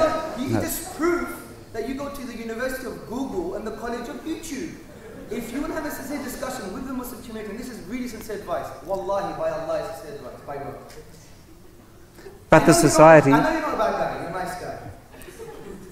But what's happening here, you're putting a personality across, and the word personality comes from the word persona in Latin, which means a mask. Let's remove the mask. Can we address the question, please? I do it eloquently in my Greek way. Now listen to me. Now the point I'm trying to say is this. If you want to engage with the Muslim community, at least have the intellectual, epistemic justice and duty to actually read a basic book. Because if you read about Islamic jurisprudence, you see that the laws for the wife concerning sexual rights are very high. It's the same as the man. They both have to please each other. You know there's a prophetic hadith. That the Prophet Muhammad, upon whom be peace, I'm answering the question, he said, do not go to your wives just like, animals. Make sure you have things like, I'm sorry for the crudeness, it's part of the religion, foreplay. Make sure you make her enjoy it, and you make sure that she has an orgasm.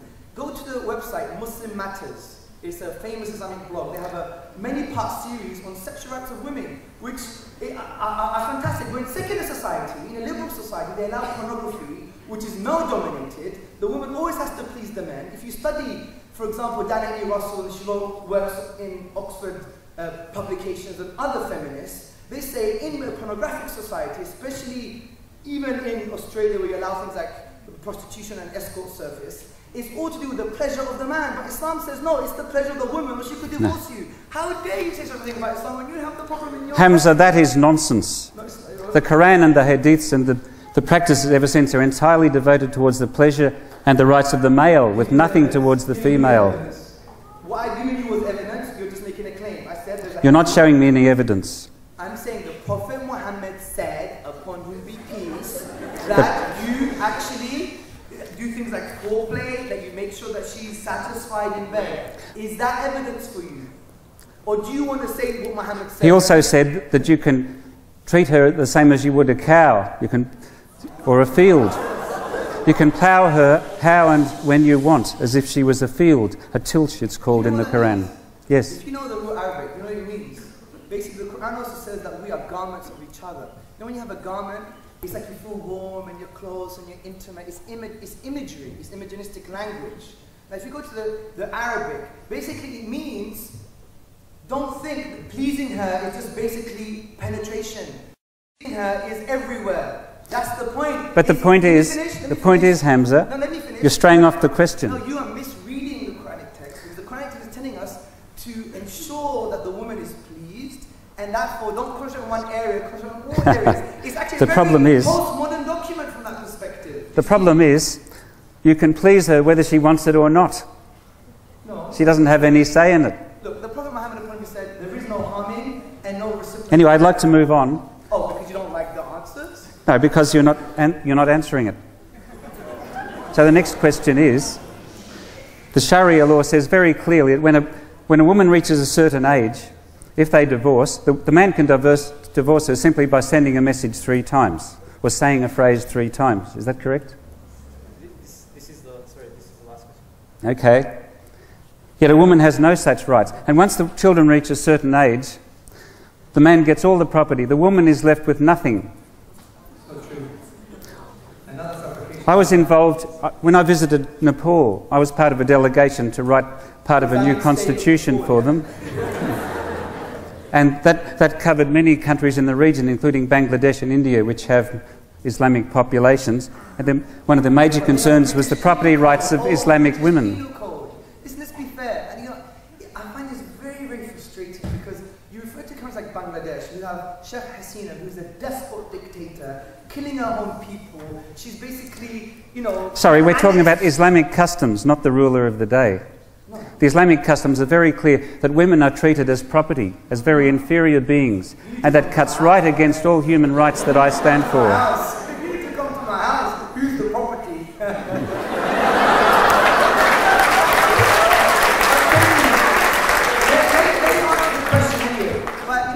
Great. You know what? I really love you for this. I'll tell you why. It just shows to me you had no arguments against God's existence, which is the topic of today.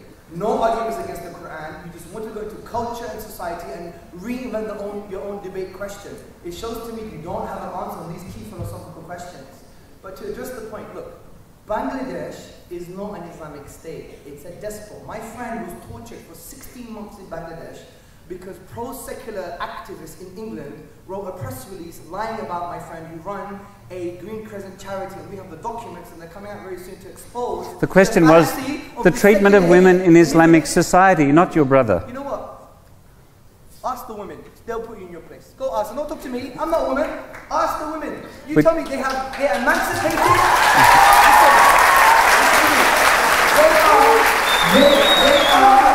They don't have to pay for their education. They don't have to pay the food, shelter, clothing. They don't have to pay for their own makeup. You tell that to David Cameron. You tell that to David Cameron, who has 80,000 homeless people, homeless women, and women are going to prostitution because of no money. In an Islamic state, a woman is an honor. She is an honor. She needs to be protected, and she has food, shelter, and clothing. In Australia, you have people. Go to Perth, go to Brisbane. You have the Aborigines women who are drunk and destitute on the roads because of the secular system. Very cheap. Very cheap. Okay.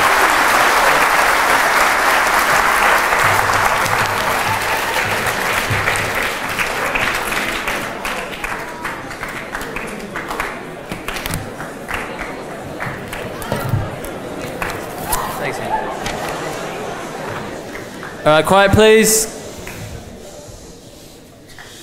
We'll now have 5-minute conclusion from each speaker. There will be no exceeding time for any reason. So 5 minutes Hamza for the for and 5 minutes Ian for the against. So please Hamza.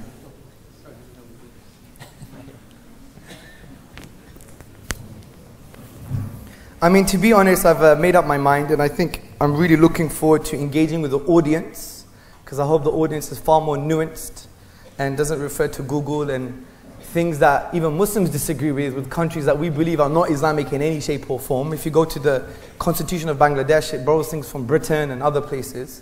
So it doesn't have an Islamic constitution or a basis from that perspective. But I think, just to end, I think what we need to understand is our arguments are strong. As we could see with the great-grandfather and great-grandmother example, we see that his epistemology is incoherent. Epistemology means how to get to know things. But I don't want to use this 5 minutes just to have a bash. I just want to talk to you directly and not to the interlocutor. We are a cosmic orphan, okay? We have existential questions, questions like, what does it mean to exist? Who am I? Why am I? Whose am I? For whom am I? And sometimes, many of you on a Friday night, where am I? So the point here is, my beloved brothers, sisters, and friends in humanity, that these questions sometimes need to be answered so we could be tranquil. And I think today should be a window of opportunity, whether an intellectual one or a spiritual one, for you to open that window of opportunity to engage with the Islamic discourse in ways that you haven't done before. And I do believe that you're going to transcend the outdated cliches of our beloved interlocutor. And you're going to transcend the outdated cliches and actually really want to engage with the tradition, because everything he has said doesn't have a basis in the Islamic doctrine. He hasn't gone and given me the evidence. And if he has given evidence, one or two, there have been quote mining, not understanding the context. Just like you're reading Hamlet and thinking that Shakespeare was a jihadist or something. So what I want everyone to do, and I know my personality hasn't come across that way, but again, let's blame the Greekness for a minute. What I want you guys to do is really take a step back and think, okay, look, we've heard interesting, it was a bit of fun, we had a bit of banter. But at the end of the day, what we're talking about is quite severe and has severe implications. Especially from a religious perspective, because we believe in an afterlife. And you have either divine alienation, which is punishment, or eternal bliss. And you have been given the gift of free choice for you to investigate. You've heard some things that you may have never heard before today. So follow the prophetic guidance of Muhammad, upon whom be peace, even if you don't believe in him, when he said, the cure to ignorance is to ask and learn. So I want you to proceed in that light in the Q&A. Also, follow the Quranic discourse when the Quran tells us to reflect, to ponder, and to think. Because the book is a book for humanity. I believe it's not just for me. It's not a sectarian thing. It's not something that, gives me a sense of identity. I had a great humanist secular life with my parents. It's to do with truth. It's to do with thought and looking beyond the cliches and going to Google. And it's very important for us to do this, because now is a time we're in a juncture in humanity that we can't be doing this all the time. Because if you go to my library, I have books on secularism, John Stuart Mill, I have all the original books based on secular philosophy and atheistic thought.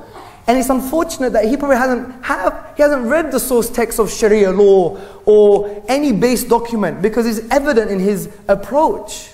But at least we believe as Muslims we have a just epistemic duty to knowledge to understand who you are. But please, please, and I'm being very serious, understand who we are. I can't be giving you evidence about the Prophet Muhammad, upon him is what he said, and then you to tell me, that's not evidence, he didn't say that, and you're making things up. Can't you see this is clear as day? Let's connect with one another, let's not pre-frame each other, and I believe we'll have a very good Q&A, and may God bless you. Assalamu alaikum.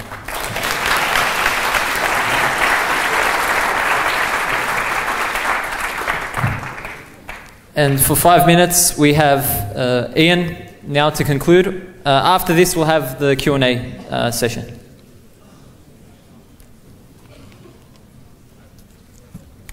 Thank you.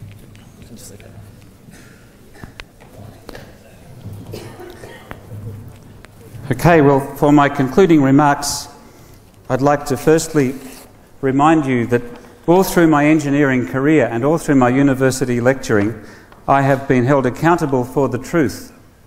That's very important to me. Everything I say has to be traceable and backed up and accurate.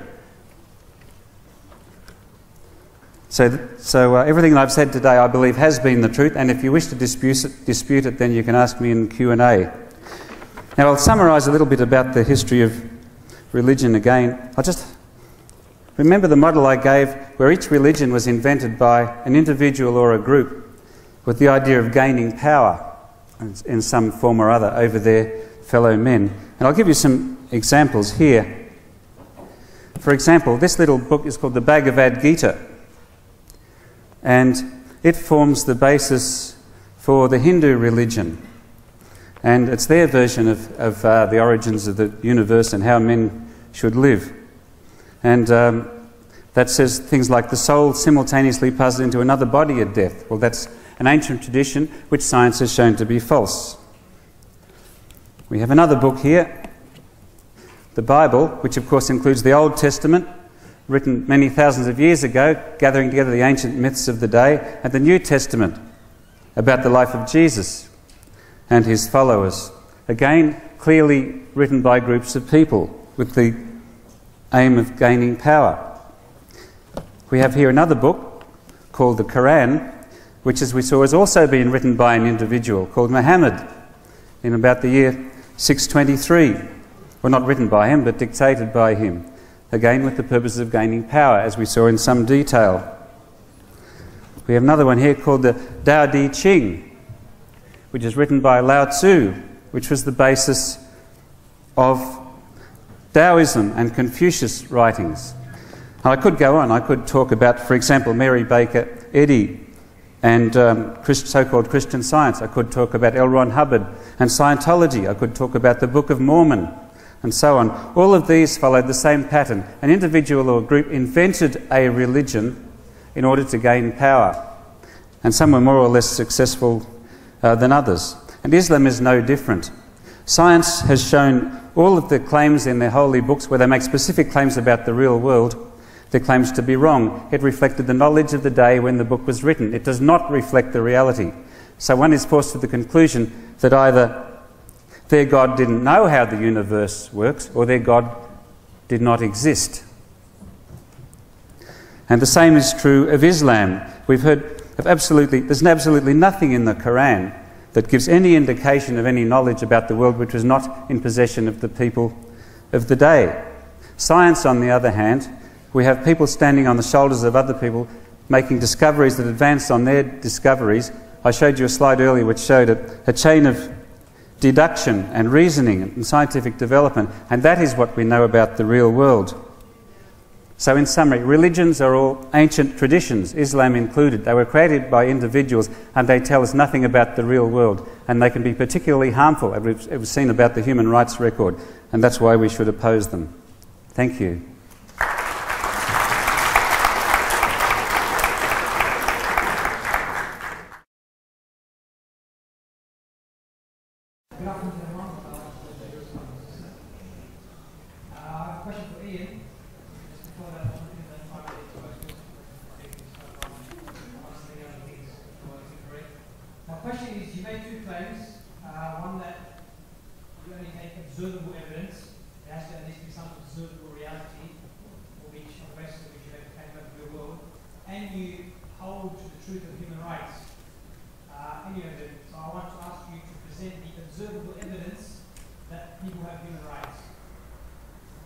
Okay, thank you. That's an excellent question. Okay, my view is that facts about the real world rely on observable evidence, and questions of human rights are a matter of choice. So therefore, they're not in the same category as scientific truths. For example, if we say that the moon is so many thousand kilometres away, that's physical evidence, and that can be tested and observed. If we say that women should be treated equal to men, that's not a fact about the universe. That is an opinion, and I'm the first to admit that. Having said that, I'll say that the secular party and the other atheist groups that I've mentioned from time to time have chosen to adopt universal human rights based on principles. The first, if you like, a core principle, it could be the sentience of intelligent beings. For example, human beings, to take the simplest example, that all humans have equal rights, and we should respect the wishes and the welfare of all humans. And that is a principle which can't be proven by observation. It's a principle which we freely admit that we've adopted voluntarily. And from that you can use scientific evidence to flow on to see how we should treat people. And one of the ways we should treat people is to make sure that men and women are treated equally. I think, does that answer your question? The next question from this side of the room. So, have we already got a question over there? Yeah, question, please. Yes, firstly I must say I think there's been errors of fact on both sides tonight. Firstly, Ian, you quoted the quote about the known unknowns that has been attributed to Colin Powell. It's actually Donald Rumsfeld who said that. And I think you should correct that. I'm also a Greek background answer, so I admire you do have some erudition, but I think your passion sometimes overwhelms you at times, and you also maybe stray from the path of factualness. The question was... The question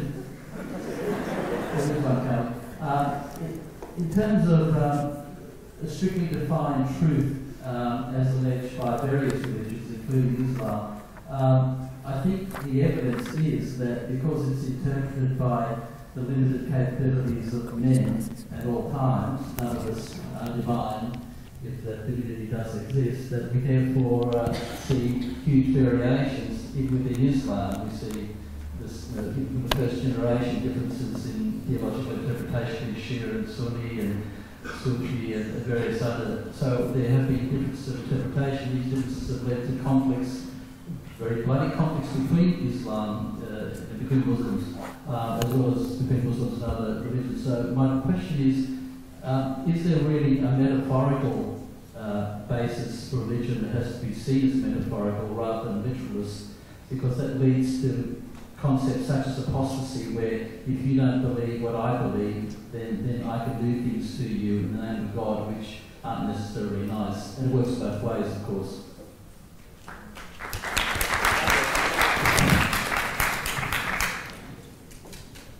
And therefore God doesn't exist, or therefore Islam is not true. I mean, in a way it's another bit of a red herring concerning this topic today, because when we talk about things to do with interpretation, it doesn't actually deny the fact that that book has a certain source. For example, we know Shakespeare probably most likely have written Romeo and Juliet, but you have different, if you study English literature, you see there's different kind of literary analyses of Romeo and Juliet. Just because of different literary analyses of Romeo and Juliet, it doesn't now deny that Shakespeare didn't write it. Homer's Iliad, if there's different literary analyses on this. One of my favorite books in the Greek language is called Zedida el-Bis, which means Hope Wanted, by Andonis Samarakis, an amazing existential writer, post-war writer. And there are many, many, many different analyses on his work. Just because of various interpretations on his work, it doesn't now follow that he didn't write them. That's the first point. The second point I want to add is, you may have already known that in the Islamic tradition we have something called a scope of interpretation. There's a scope of interpretation which was something admitted by the companions themselves and by the Prophet Muhammad, upon whom be peace. And interestingly, this scope of interpretation is scoped, and the reason it's scoped because what we did as a community is to preserve the Arabic language and the meanings of those particular words. So I don't see how that question actually denies the basis or the truth of the Islamic tradition at all. So that would be my answer.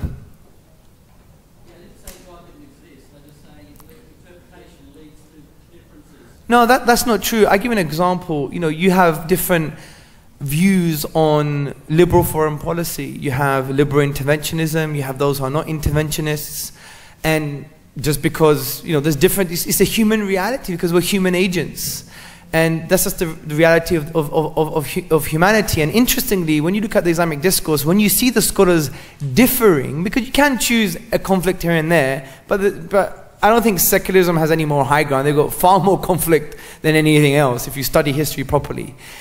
Now, you see the scholars would always say, especially when it comes to matters called ijtihad, which is you don't have anything conclusive, you're working hard within the source text of Islam to form a conclusion.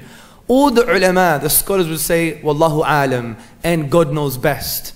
And for example, Imam Shafi, one of the amazing scholars of Islam, he would say, when I discuss with someone, I pray to Allah that the truth comes from his mouth. And when he made a conclusion to do with jurisprudence about Islam, he would basically say, I'm 99% true with an element of doubt. So we had a highly nuanced tradition. So if we do read about it properly, I think you see that your question doesn't really apply in its totality. Thanks. Okay, so I'll take the next question from the SNSs. So we have a question to Ian, only because Hamza answered last. So Ian, what is your direct evidence that the Prophet Muhammad and his family gained power from Islam?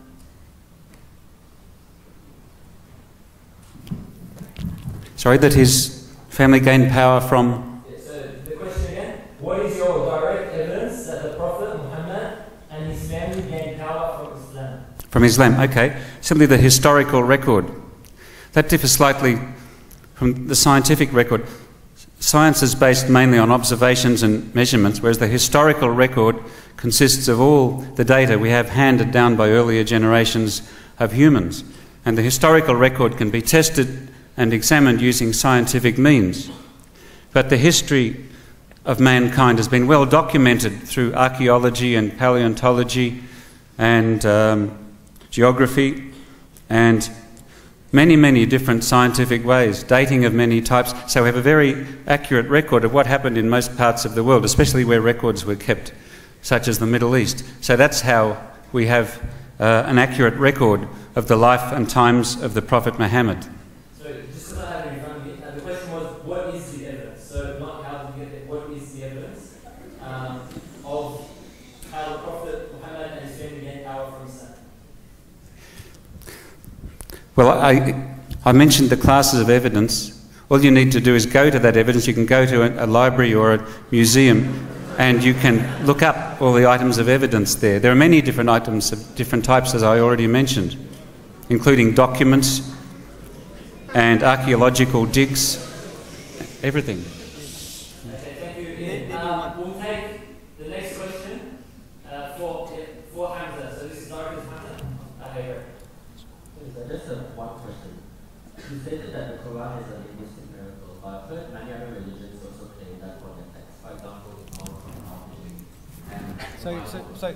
Sorry, I can't hear you properly. Slightly slower if you can, I do apologize. You said that the Quran is a linguistic miracle. Yes. I've heard the same thing from many other religious texts, like for the Bible and for the Delusion, which always say is classic and it's very short but full of profound thoughts and so on. So how can we accept your argument as applying to the Quran and not these other religions? Okay, good. Well, I think claims by other religions is irrelevant. I've made a claim, analyze it and assess it. Just because another religion has made a similar claim, it doesn't now follow that my claim is not true. It's a bit of a logical fallacy, right? So what I think you should do is take what I spoke about into consideration. You could speak to me after, I give you a whole list of references, and you could investigate that for yourself. What I gave you was the philosophical implications of the argument. If it's true that no one's been able to challenge the Quran, if it's true that when we exhaust the nature of the miraculous event, which is the Arabic language, and we can't produce the miraculous event, there's no naturalistic explanation. If that is true, then go and investigate it. If some other traditions have made similar claims, it doesn't now follow my claim's not true. That's the point. And secondly, I think you may be a little bit wrong. I don't think the Bible claims, or the Tao Te Ching claims to be a linguistic miracle. It claims to have profound wisdom. My argument is not on the meaning of the Quranic discourse or the way it sounds to you. My argument is on the literary structures, which is more observable and objective. Those are two different things, and I hope that clarifies. Thank you. Thank you.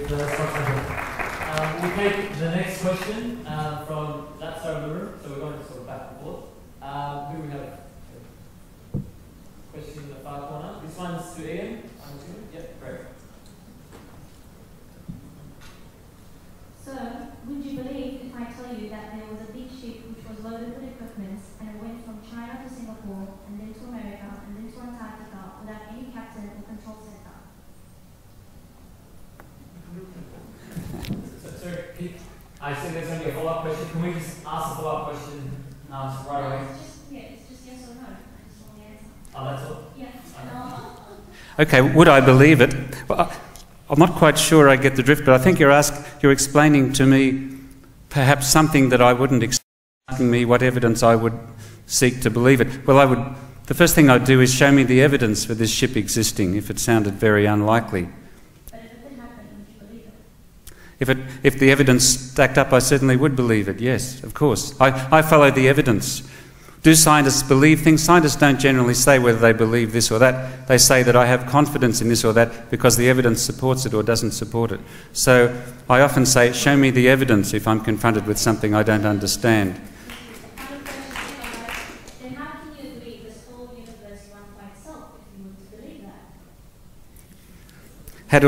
How do I believe that what the universe created itself? Was that the question? Right, say if you were to believe that this ship that I explained could happen, then would you also then agree that this whole universe would run by itself?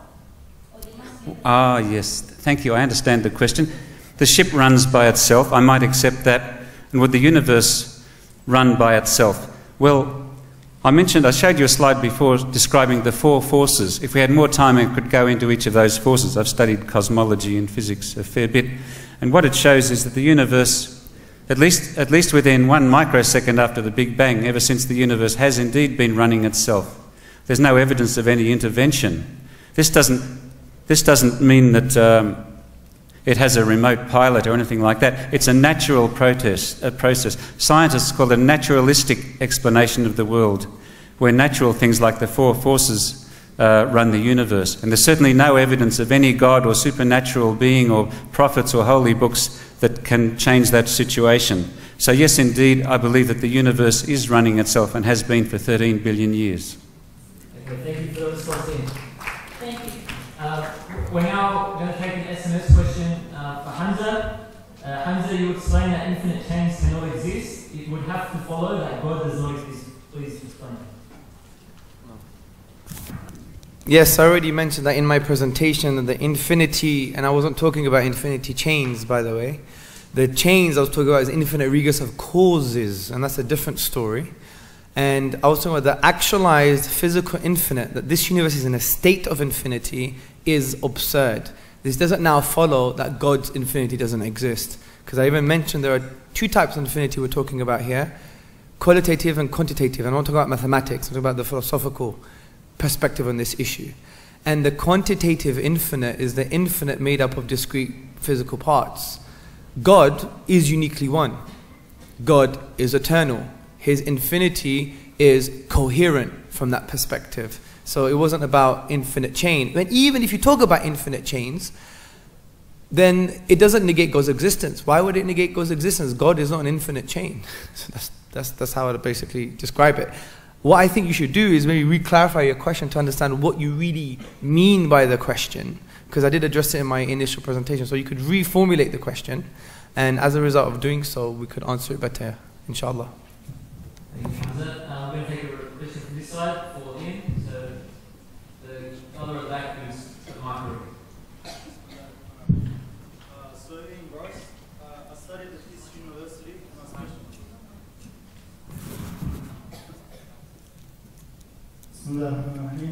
So Ian, Bryce, I studied at this university and I specialized in physiotherapy. So first of all, Wikipedia is not a source of accreditation. Sorry guys, can we just get straight to the question? Just because we're running out of time, there's a lot of questions. Sorry. There are evolutionary concepts that science has attempted to prove and have failed. In regards to evolution, I want to know where the missing animals are leading from apes to humans. Thank you. Thank you. Well, as regards missing links, there are many, many different fossils have been identified from many different sites around the world. The fossils linking apes and humans are very well established. There are hundreds and hundreds of them.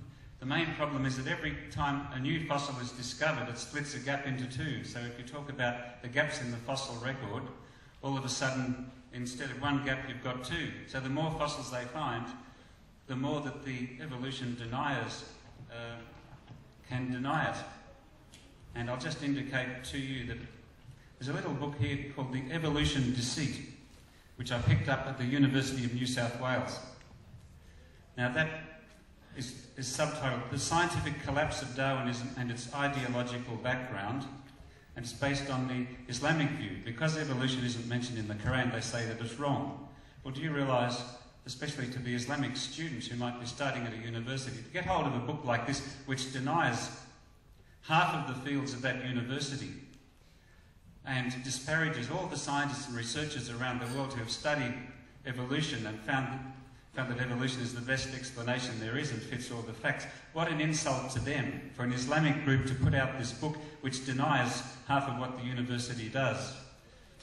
So, yes, evolution hangs together as a coherent theory, and there is no other theory. The idea that God made it is no explanation at all and has been refuted so much. You can regard it to betting on a football team. If your favourite team has played 10 matches and lost every one, you might be thinking about changing sides. If you've got, if they've lost 100 times to one, you might think very strongly about it. But the scientific evidence versus religion, the score is not 100 to 1, it's 1 billion to 0. There is zero evidence for any creation or any God or any Islam. And there are 1 billion items of evidence in favour of science, which you can find out in any library. So if the score is 1 billion to 0, I suggest it's time to think about changing sides. Thank you, Ian. We'll take a question from this side for Hamza. G'day Hamza. I admire your skills in rhetoric and sophistry. My question is regarding... Thank you. You're welcome. My question is regarding your claim that the Quran is miraculous. If it is miraculous, how can it be so misinterpreted by so many Muslims, such that it splits into, as we heard earlier, Sufism, Sunni, Shia, and which of the various branches of Islam, which exist all around the world, there's quite a few minority ones, beware, and almost since the inception of Islam, they've been busily killing each other. So which is the true one, and which ones need to be wiped out as heretics and apostates, and which ones are correct? Yeah, it's a very silly one as well. You should never ask a question by insulting someone in the beginning. That's not very nice. But anyway, that doesn't matter. My point is this. I want you to think about your own question. I want to help you get the right intellectual tools to think about your question. Having different interpretations doesn't negate my argument. How does different interpretations of the meaning negate the fact that it's a literary structural miracle? It doesn't. You're talking about human agency, the meaning of the words, you're talking about political interpretations, and you're assuming as well that their interpretation is as a result of going to the text itself. It could be as a result of something external, because a lot of other interpretations that you're talking about were as a result of external philosophical influences. So the point is, there's a whole load of assumptions in your question, and I would even say it doesn't even have to be answered, because your question doesn't deny the fact that this book has numerical coherence, is a unique literary form. As I said, and I spoke to the other gentleman above, who's Greek apparently, that Shakespeare, we know it came from Shakespeare. There's different literary analyses on Shakespeare. Homer, different literary analyses on the works of Homer. John Fletcher, Antonis Samarakis, who wrote Zedila El Beast. There are different interpretations. It doesn't follow, and this is what logic teaches us, it doesn't logically follow that since you have a different interpretation or analysis on a literary text, it doesn't deny its authorship, or even the fact that Shakespeare now didn't use the iambic pentameter. For example, the literary form of Shakespeare was the iambic pentameter, the blank verse, trochaic verse. It's one form, but you can have many interpretations because of the meaning of the words that sit within that form. So your question is a red herring. Thank you. Thank you, Hamza. Next question is again from the SMS. And this is to Ian. If secularist morals shift across time in regards to changing social values, will acts such as incest be viewed as accepted in the future? So we'll probably have, just because of time, we'll probably have one last question after this, and then the debate will be over. Now the answer is no. Incest causes all sorts of problems and potential unhappiness, and is certainly not part of the secular outlook. That was short and sharp. All right, thanks, Ian. Last question for Hamza. Right at the back over there. Last question. Hello everyone, and hello Hamza, Ian. A lot has been spoken about the Quran tonight, obviously because it is the underpinning of the whole faith. And unlike other religions, in my interpretation, no other religions say that their holy text was written exclusively and by God and never adulterated, unlike the Quran, where it is claimed it is the unadulterated word of God, passed down generation after generation perfectly. And so, implicitly, if there are any contradictions within that text, because it is a pure word of God, then either God was confused, which doesn't happen because God is omniscient, or God does not exist. And I feel that there are some contradictions in the Quran that aren't just the result of... Sorry, sir, can we just ask the question? Okay, they're not diverging misinterpretations. I think that some passages in the Quran directly contradict each other. For example, verse 256 is one of the verses that says that there should be no compulsion in religion because truth will reveal itself. So pretty much, live in that die attitude. But then verse 929, it says, fight those who do not believe in Allah or the last day, and who do not consider unlawful what Allah and His Messenger have made unlawful. Fight until they pay the tax and are obedient. How are those two consistent?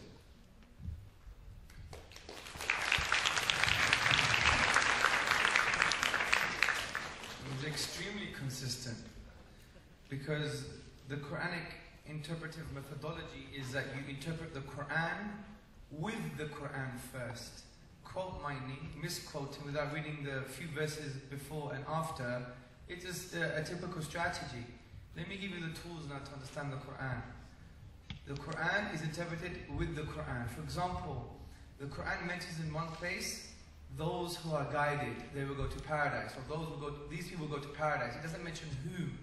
In other places, it specifies the people who go to paradise. So sometimes you have general verses, and those general verses are specified also in the Quran. So, concerning chapter 9, especially the verses that you're talking about, this was to do with a political situation where the polytheists wanted to basically annihilate all the Muslims, convert them back to polytheism, or kill them all. And God, in His infinite mercy, because I believe this is a verse of mercy, because if God says be passive, then there'll be no community left. So, what God does, He uses emotive language, and in the context of war, you have to defend yourself, even do maybe preemptive strikes because they wanted to annihilate everyone. That, from a legal language point of view, you're not going to say in the context of war, tickle their toes and give them flowers. You're obviously going to have this kind of language. So if you read the verses before, what does God say? God doesn't like transgressors. In other places in the Quran, Surah Baqarah, referring to war, don't transgress. Talks about, if they incline to peace, you incline to peace. So these verses are in a social political context. Do you see?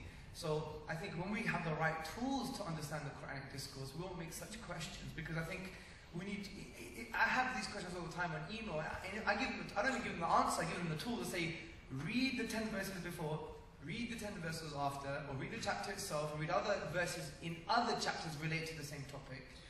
And also read the prophetic traditions that explain these verses too. And if you have those tools, there's absolutely no incoherence at all in any shape or form. So that's probably the best answer to give, is to give the tools to understand the text from that perspective. Thank you, Hamza. Are you able to sorry, is that it? Sorry, I have to end it there. We've gone over time, and like you said, that was the last question. Feel free, if Hamza is going to be hanging around, feel free to catch him after if you can. We're just going to end the debate there. I hope everyone benefited from this debate, hearing the two sides of the argument around the topic, the Godless Delusion. Just to finish you off, we'd like to present Hamza and Ian with a small token of gifts.